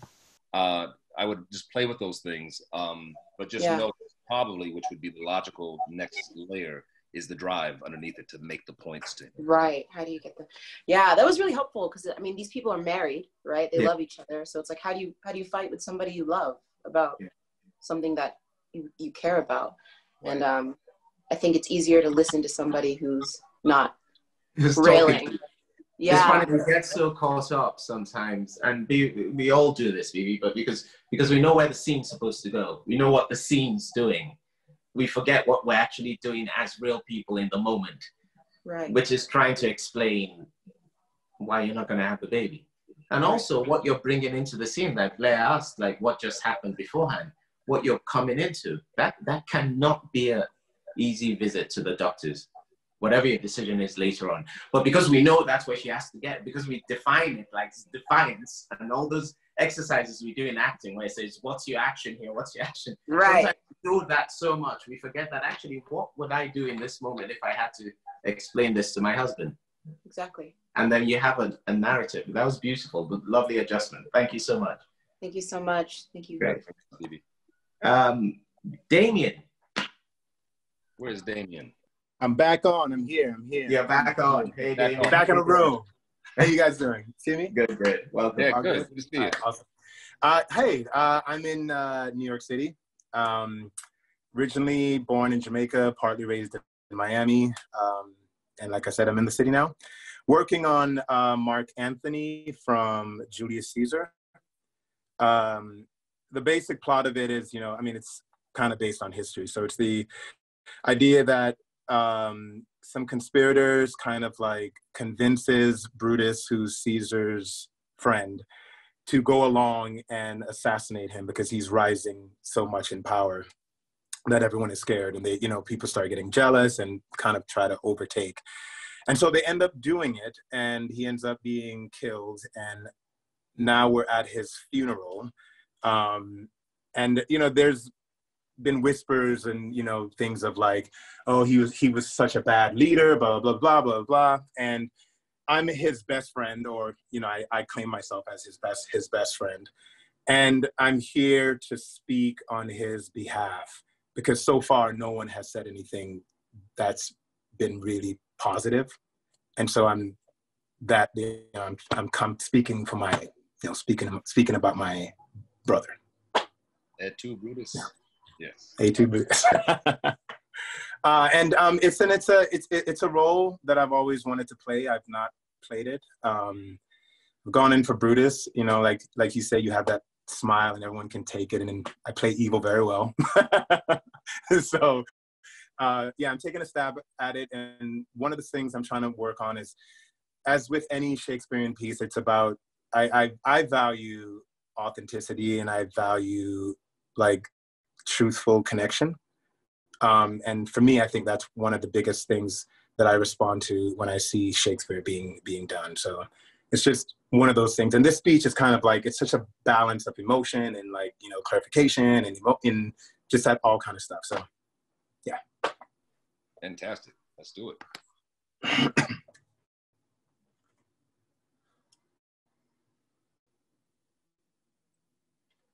Friends, the Romans, the countrymen, lend me your ear.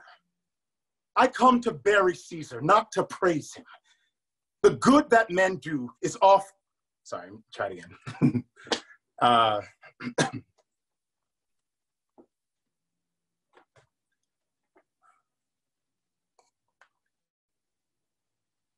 Friends, the Romans, the countrymen, lend me your ears.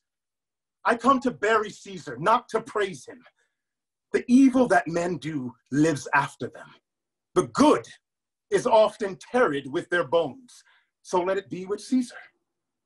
The noble Brutus has told you Caesar was ambitious. If it were so, it were a grievous fault, and grievously has Caesar answered it. Here on the leave of Brutus and the rest, for Brutus is an honorable man. So are they all honorable men, come I to speak in Caesar's funeral.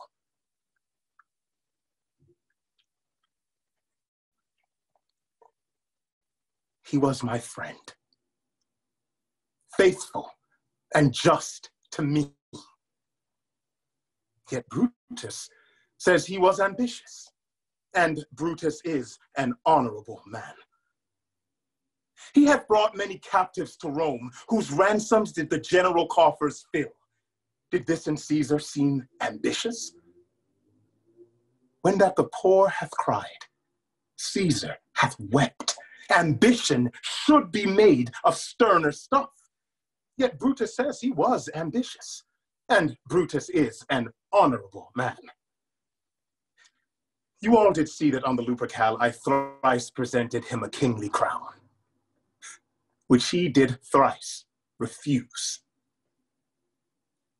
Was this ambition?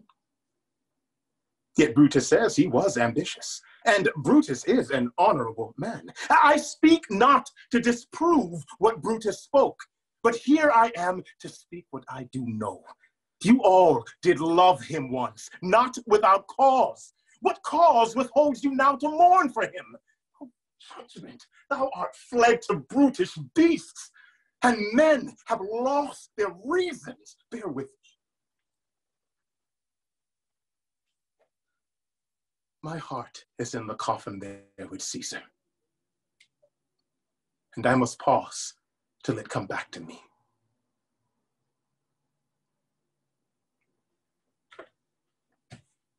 Man, keep going. I want some more. No, that was wonderful. You have such a facile tongue, and just very clear in what you're saying and what you're doing, and what you're projecting and expressing. Wow, I didn't even know it mess with Chuck. Where are you? I don't think I'd mess with that too much. No, everything you said was good. The first thing I was like, it's the very, very clear arguments, and the only thing I would throw at you, Damien, is Blair did this for several years in LA law, playing a lawyer and prosecutor, is embracing rhetoric, you know. Yes. A lot of times in Shakespeare, a lot of speeches, people make it rhetorical when they're not. People often make his questions rhetorical when they're not. They're never rhetorical. But this is a speech that has a lot of rhetoric in it. You know, there's a lot of groups of threes. There's a lot of studied Cicero techniques and stuff in this. So I loved your honesty about it. There's a line later on where you go something like, pardon me, and my heart is in there. That's why I lost my shit. But what if you don't lose your shit and lose the rhetoric until nearing that line? Do you know what I mean? What if you really embrace the rhetoric of this speech from the beginning? Because he does all these things. He goes, they say this, but this. They say this, but this. There's a real structure to it. Do you know what I mean? So I would like you to surprise us when your emotions happen, because right now, the way you're doing it, we're seeing your emotions right from the start. So we don't need you to say, pardon me later. It's like, oh shit, this stuff's caught up with me. Whoa. You know what I mean? Got you. Start gradually and give yourself, you use the verse line beautifully and it's wonderful, but really Obama the shit out of the speech initially. Do you know what I mean? You know what I'm saying, Blair? Do you see what I'm saying? I know exactly what you're saying. Yeah. Hey, two things real quick, Damien, and they're both technical things because you have the emotional life going on and you're great with the language. One of your first lines, you say good and evil. What is that line about? The evil that men do lives after them. The good is often tarried with their bones. Okay, so in life, comparing and contrasting juxtaposition is always good. Yes. Especially in Shakespeare. Always lean into the juxtaposition. Yes. So in good in life, that's one thing. In death, so color it differently. That's a technical thing. But it's important because especially when you're just being, there's a lot of rhetoric and it's the beauty of the language. That'll help you clarify what you're saying and it makes it richer. Yeah. Number one. Okay. And part of the rhetoric is that Brutus and those guys are close by. Yes. It's a dangerous thing you're doing. So you can only really become the full-blooded whatever when you know you've got the crowd on your side, when you know they will step in the way of anyone hurting you. So really navigate yourself with that and picture the reaction you're having with the crowd. Do you know what I mean? Just picture how your words are landing. Watch how your words are landing. See how what that does for you. Yeah. Okay.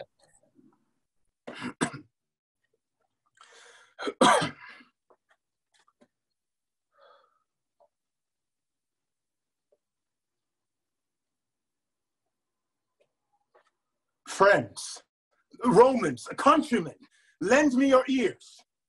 I come to bury Caesar, not to praise him. The evil that men do lives after them. The good is oft interred with their bones. So let it be with Caesar.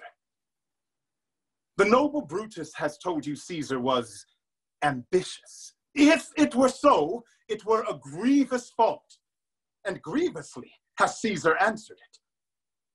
Here on the leave of Brutus and the rest, for Brutus is an honorable man, so are they all honorable men. Come I to speak in Caesar's funeral. He was my friend, faithful and just to me. Yet Brutus says he was ambitious, and Brutus is an honorable man. He hath brought many captives home to Rome, whose ransoms did the general coffers fill. Did this in Caesar seem ambitious? When that the poor hath cried, Caesar hath wept. Ambition should be made of sterner stuff. Yet Brutus says he was ambitious, and Brutus is an honorable man. You all did see that on the Lupercal I thrice presented him a kingly crown, which he did thrice refuse. Was this ambition?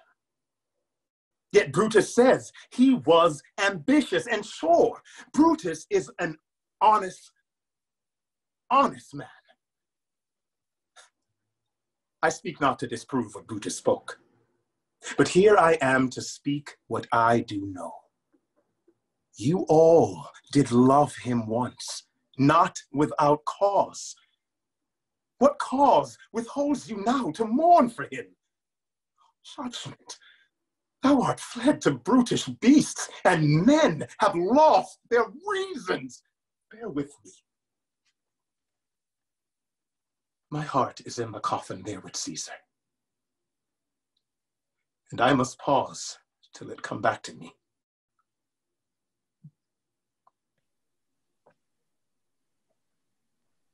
It's great stuff, man. Yeah, wonderful adjustments. Real quick, that juxtaposition you did was beautiful. That contrast. You did it also later on, which you did the first time. Bury him. I'm not here to bury him. I'm here to. Well, actually, no. You could do that more. Actually, call that more.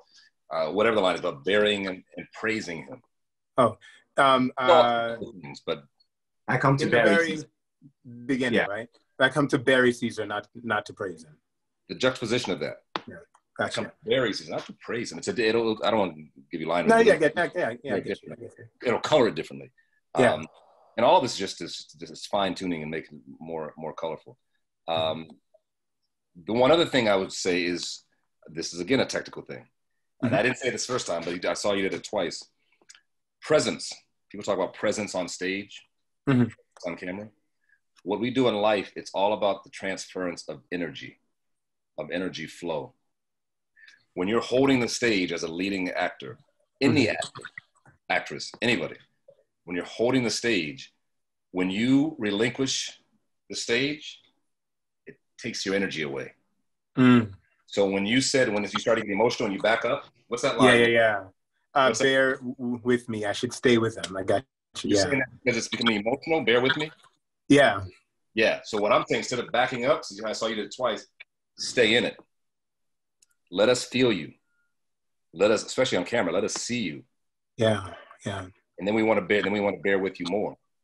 Yeah. Okay, that's a technical thing. Just don't give up your energy. Yeah. Makes sense. Yep. That's all I got. Yeah. Cool. It's great. Thank you guys, man. I felt embracing the argument, made sense. Maybe when you work on it, you start realizing how many times you keep saying honorable and honorable. And maybe there's a point where you're no longer scared of saying it. Maybe it goes from being honorable to being really? Do you know what I mean? Yeah. There's a reason why you have so many.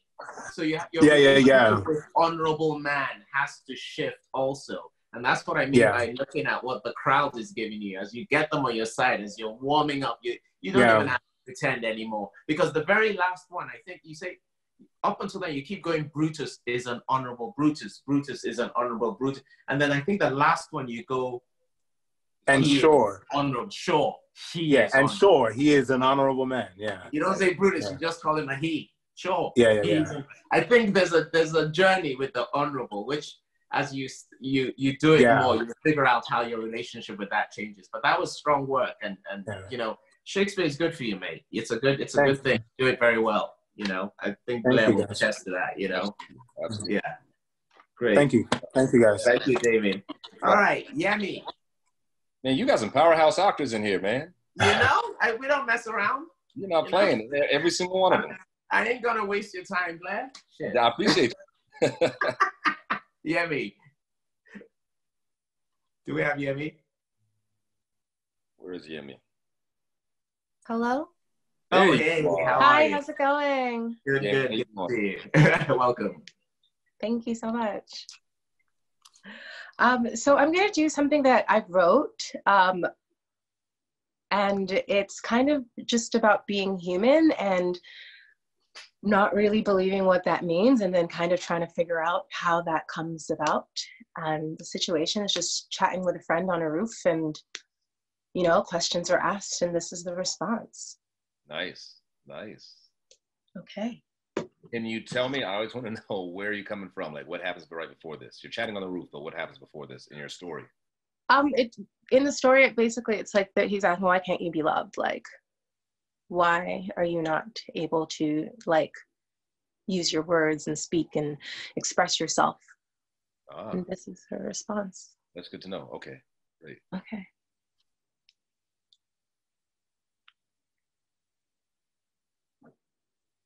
Fear is a language I've been speaking for the majority of my life.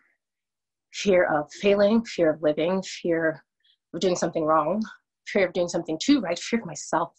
That has been my language. Now I don't know. I don't know. I do know it doesn't serve me though. But we are creatures of habit, and when your habits haven't been steeped in the things that make you grow, the ground becomes your home. That gritty, dirty soil that we all try to escape, where the worms are your friend, and time spent with the sun is nothing more than just a fleeting moment. Oh, that is how I've lived my life. Why is always the question at hand. Why would I choose to live in darkness when light exists? What I feel that people fail to realize is that the dark is comforting. Darkness is our oldest friend. We have all known darkness before birth. It's home. And it's not all so bad. It feels good.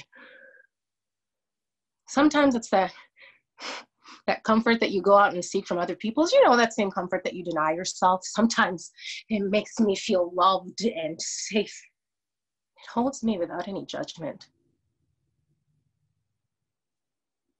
Sometimes all you have to cling to is that little piece of hope that it provides, and then you wait.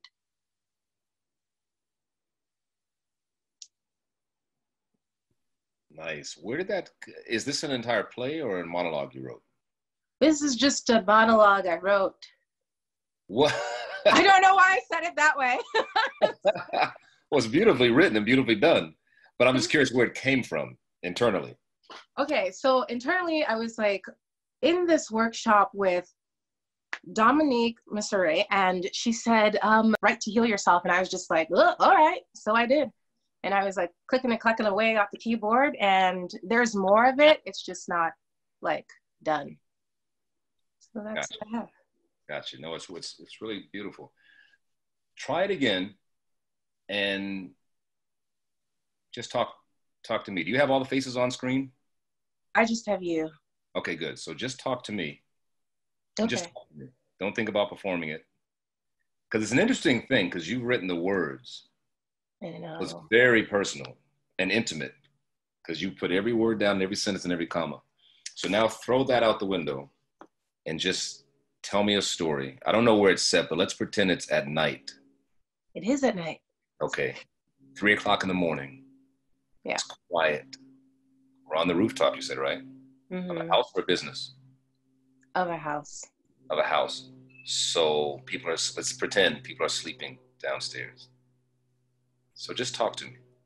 Tell me the story. Okay.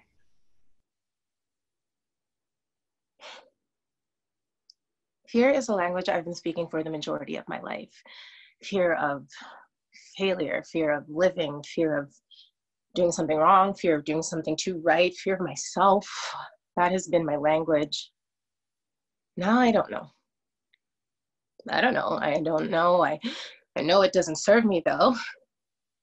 But we're creatures of habit, and when your habits haven't been steeped in the things that make you grow, the ground becomes your home.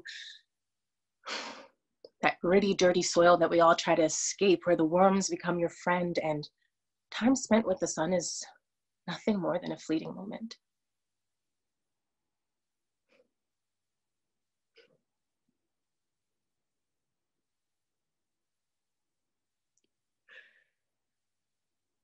That is how I've lived my life. Yeah? Why is always the question at hand? Why would I choose to live in darkness when light exists? What I feel that people don't realize is that darkness is comforting. Darkness is our oldest friend. Darkness we have known since before birth. It is home. And it's not so bad, and it feels good. It feels good. Sometimes it's that comfort that we deny ourselves, you know. Sometimes it makes me feel loved. It makes me feel safe. It holds me without any judgment. Sometimes it provides that thing that you cling to, and it's just that little bit of hope that you cling to, and then you wait.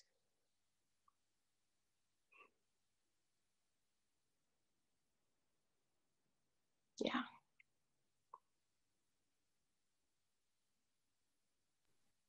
That was beautiful. Thank you. Really wonderful. Sometimes I think as actors, we fall into the trap as young actors, thinking that because we can shed a tear, that makes us great or makes it good. Just because you cry doesn't make it good. But that was beautiful. And you cried. So I'm not saying this because you cried. Right, yeah.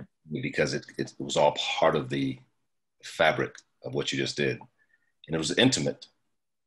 It was wonderful. I was just trying to get you away from the first time jitters, but also the technical aspect of knowing your own words so well. Sometimes it's like doing a play for months and months and months. You just got to let it go. Let the work go and just talk, which is what you did beautifully.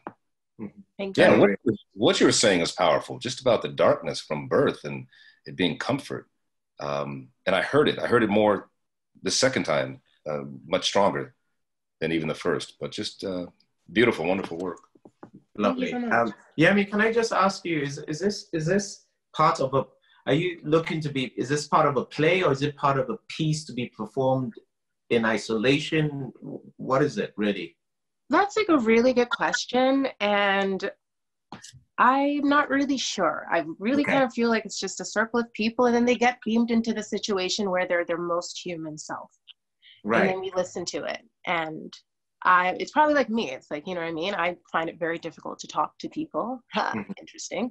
And yeah, that's kind of what I saw. I know we're going to have one more person, but I really, can you give, and you did it in this last version, and I don't know, Blair, would you be interested in seeing this as if it just happened as a scene in a play, and it isn't just a piece, as it were? Let's create a situation of someone, maybe a guy that you really fancy that just doesn't understand. He can see the beauty in you. He thinks you're amazing. You don't see it. And he just asks, why the hell, you know what? Go, as soon as I give you, I'm going to riff something, EME, and just go with it. Just answer what I riff with you. I'm going to give you the riff to start and just go in as if it was part of a play, okay? Yeah? Do you want to try that? Yes, I'd love to. Absolutely. Girl, I mean, you're beautiful. Why are you so fearful? Scared as shit of everything. Look at you. Look at that smile, man. Why are you so scared? Fear is a language I've been speaking for the majority of my life. Fear of failure, fear of living, fear of doing something wrong, fear of doing something too right, fear of myself. Fear. That is my language. Now I don't know. I don't know. I know it doesn't serve me. We are creatures of habit, and when your habits haven't been steeped in the things that make you grow, the ground becomes your home. That gritty, dirty soil that we all try to escape, where the worms become your friends and time spent with the sun is nothing more than just a fleeting moment. That is how I've lived my life.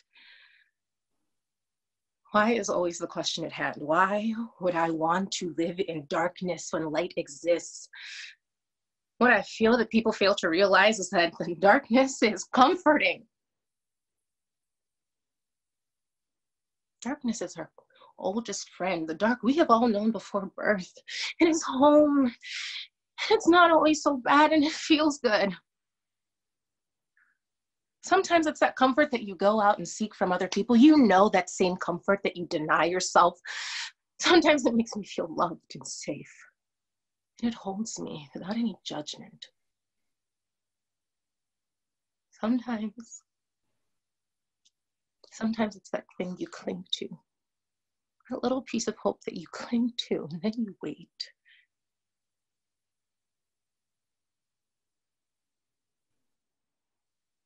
Yeah. Thank you so much. No, it's That's beautiful writing, Blair.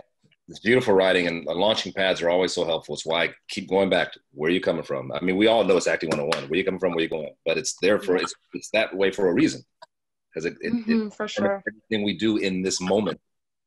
Yeah. To be honest, I was like going back and forth. I'm like, does he say, why are you such a bitch? Whoa. You know what, Yami, or like whoever this is, she doesn't have a name. Like, why won't you talk to me? Yeah. And it's like, yeah, and that's what it was. So thank you so much. Beautiful work. You know, Now we're gonna thank you so much, Debbie. Really lovely. Now we're gonna have, I'm hoping she's on, Epiphany, who's jumping in for the missing person. We've just let her know it's very last minute, but I've always said to actors, luck is what happens, you know, when you're ready to accept it, right, Blair? Do you know what I mean? It ain't waiting for you. So Epiphany, I hope you're there because I just gave you a big build up. Yeah. So it'd be very embarrassing if you're not. So we just reached out to her. We said, you're watching, do you have something? And the girl was ready to work. And that's what we all have to be. Go on. Yeah, so much for the opportunity. God came through. Thank you, Blair. So this is from Fireflies by Danye R. Love. In this play, my character is playing a preacher's wife, and during the civil rights movement time, and he gets killed. And throughout the play, we learn that she has actually been like the backbone behind the ministry and has mainly been writing all his speeches. And in this part of the show is after he died, it is at his funeral, and she's trying to find the words to tell the congregation to keep, like, they got this, to keep moving. Yeah, so I wanted to revisit this one because it's been a while and I want to get that fire back. Nice. Go for it.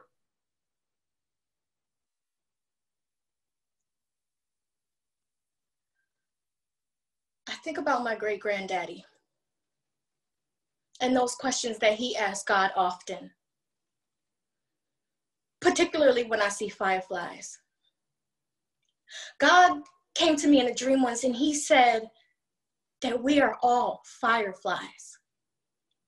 Every single one of us, particularly us coloreds.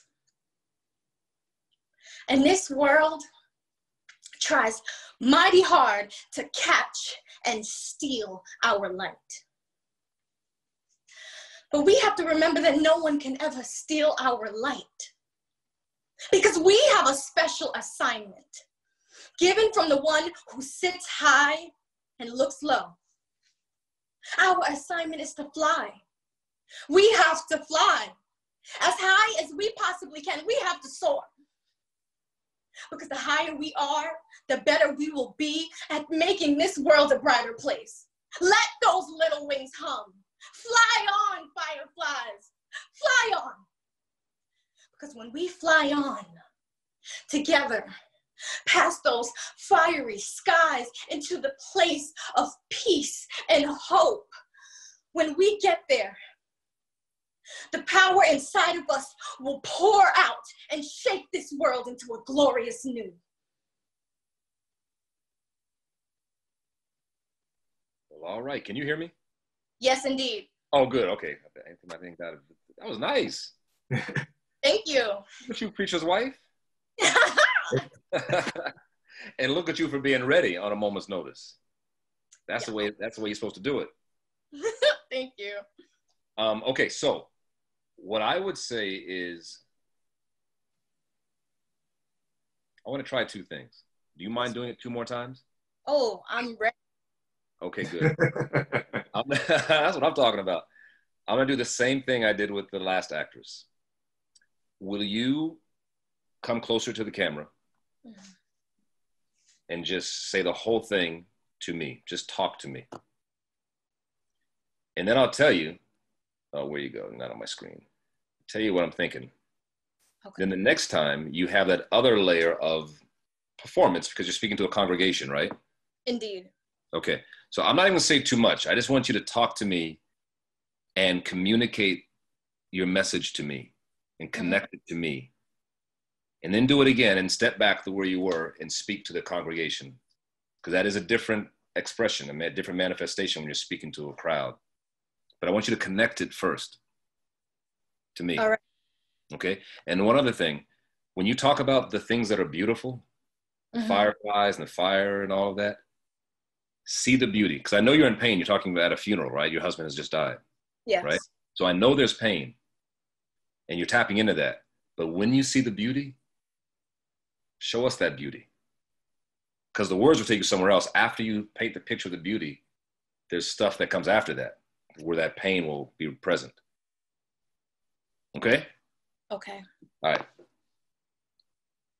And, oh, by the way, I'm sorry. You can go right into the second one, if that's okay. Just feel the communication, then step back and let's do it again. Thank you. Mm-hmm.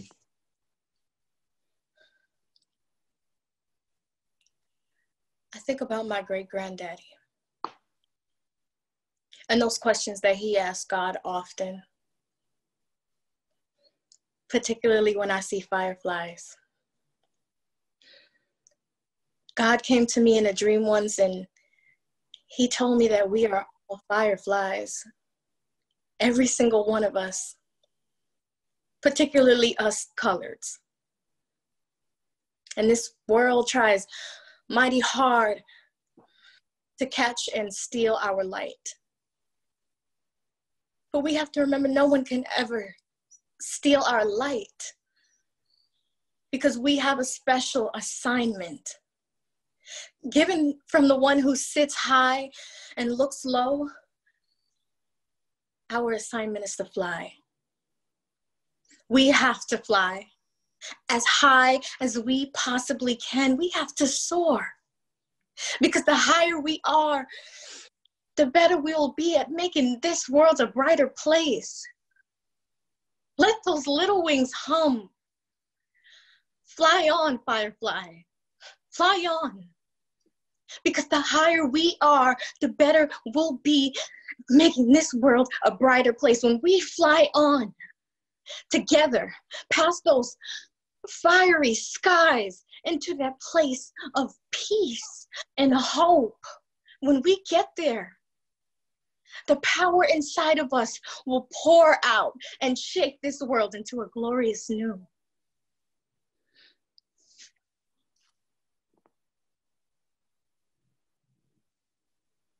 I think about my great-granddaddy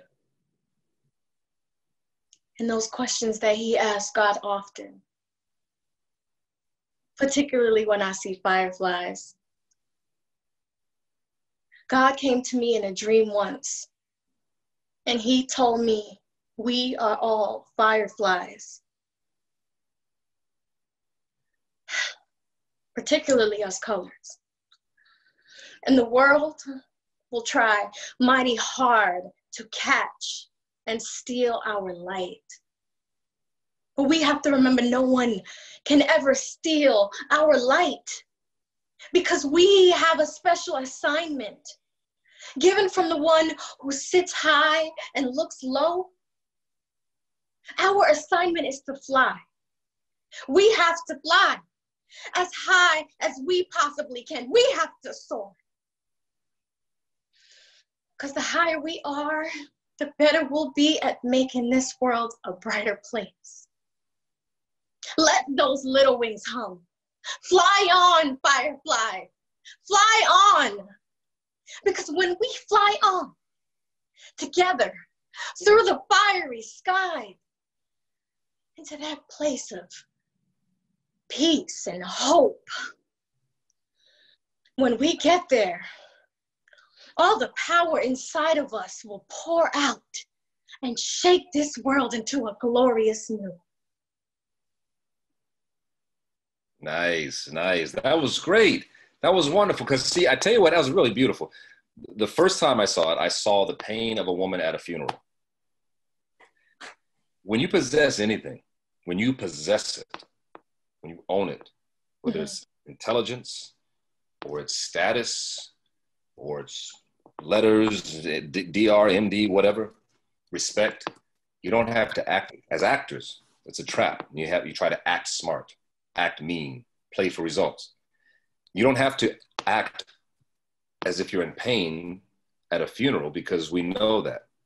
And your foundational work it's gonna be there.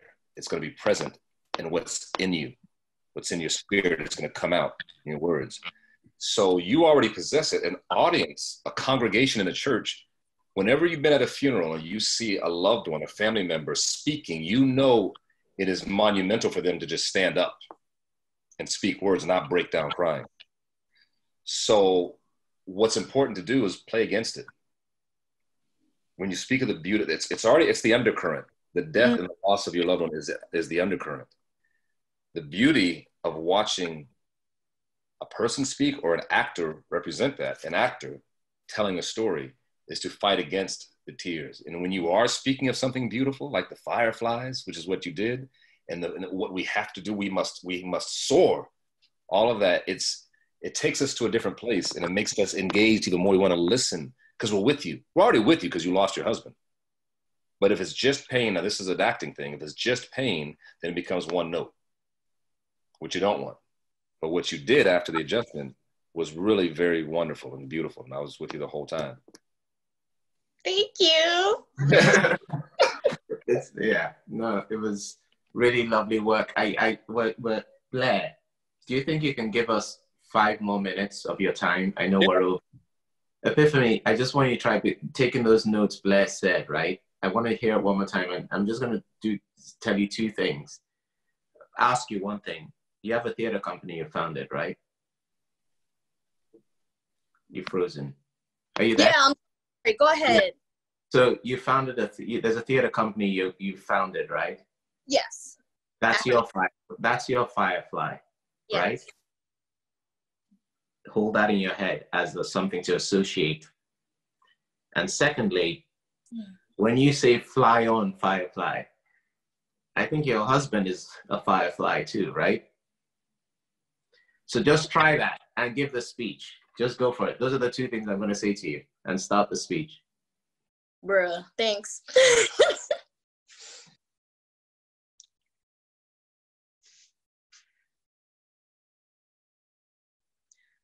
I think about my great-granddaddy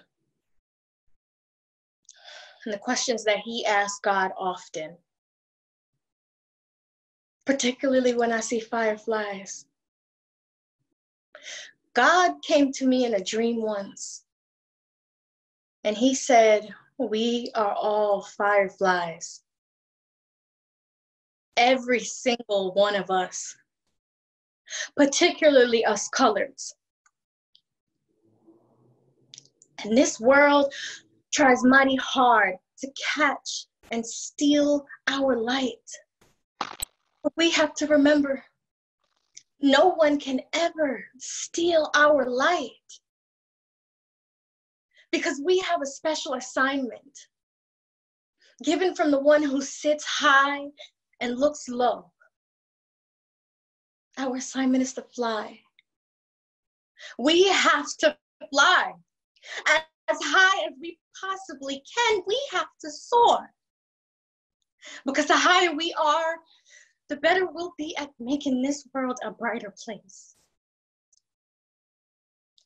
Fly on, fireflies. Fly on. Because when we fly on together through the fiery skies into the place of peace and hope, all the power inside of us will pour out and shake this world into a glorious new. Yeah, that's it. I want to be a firefly now.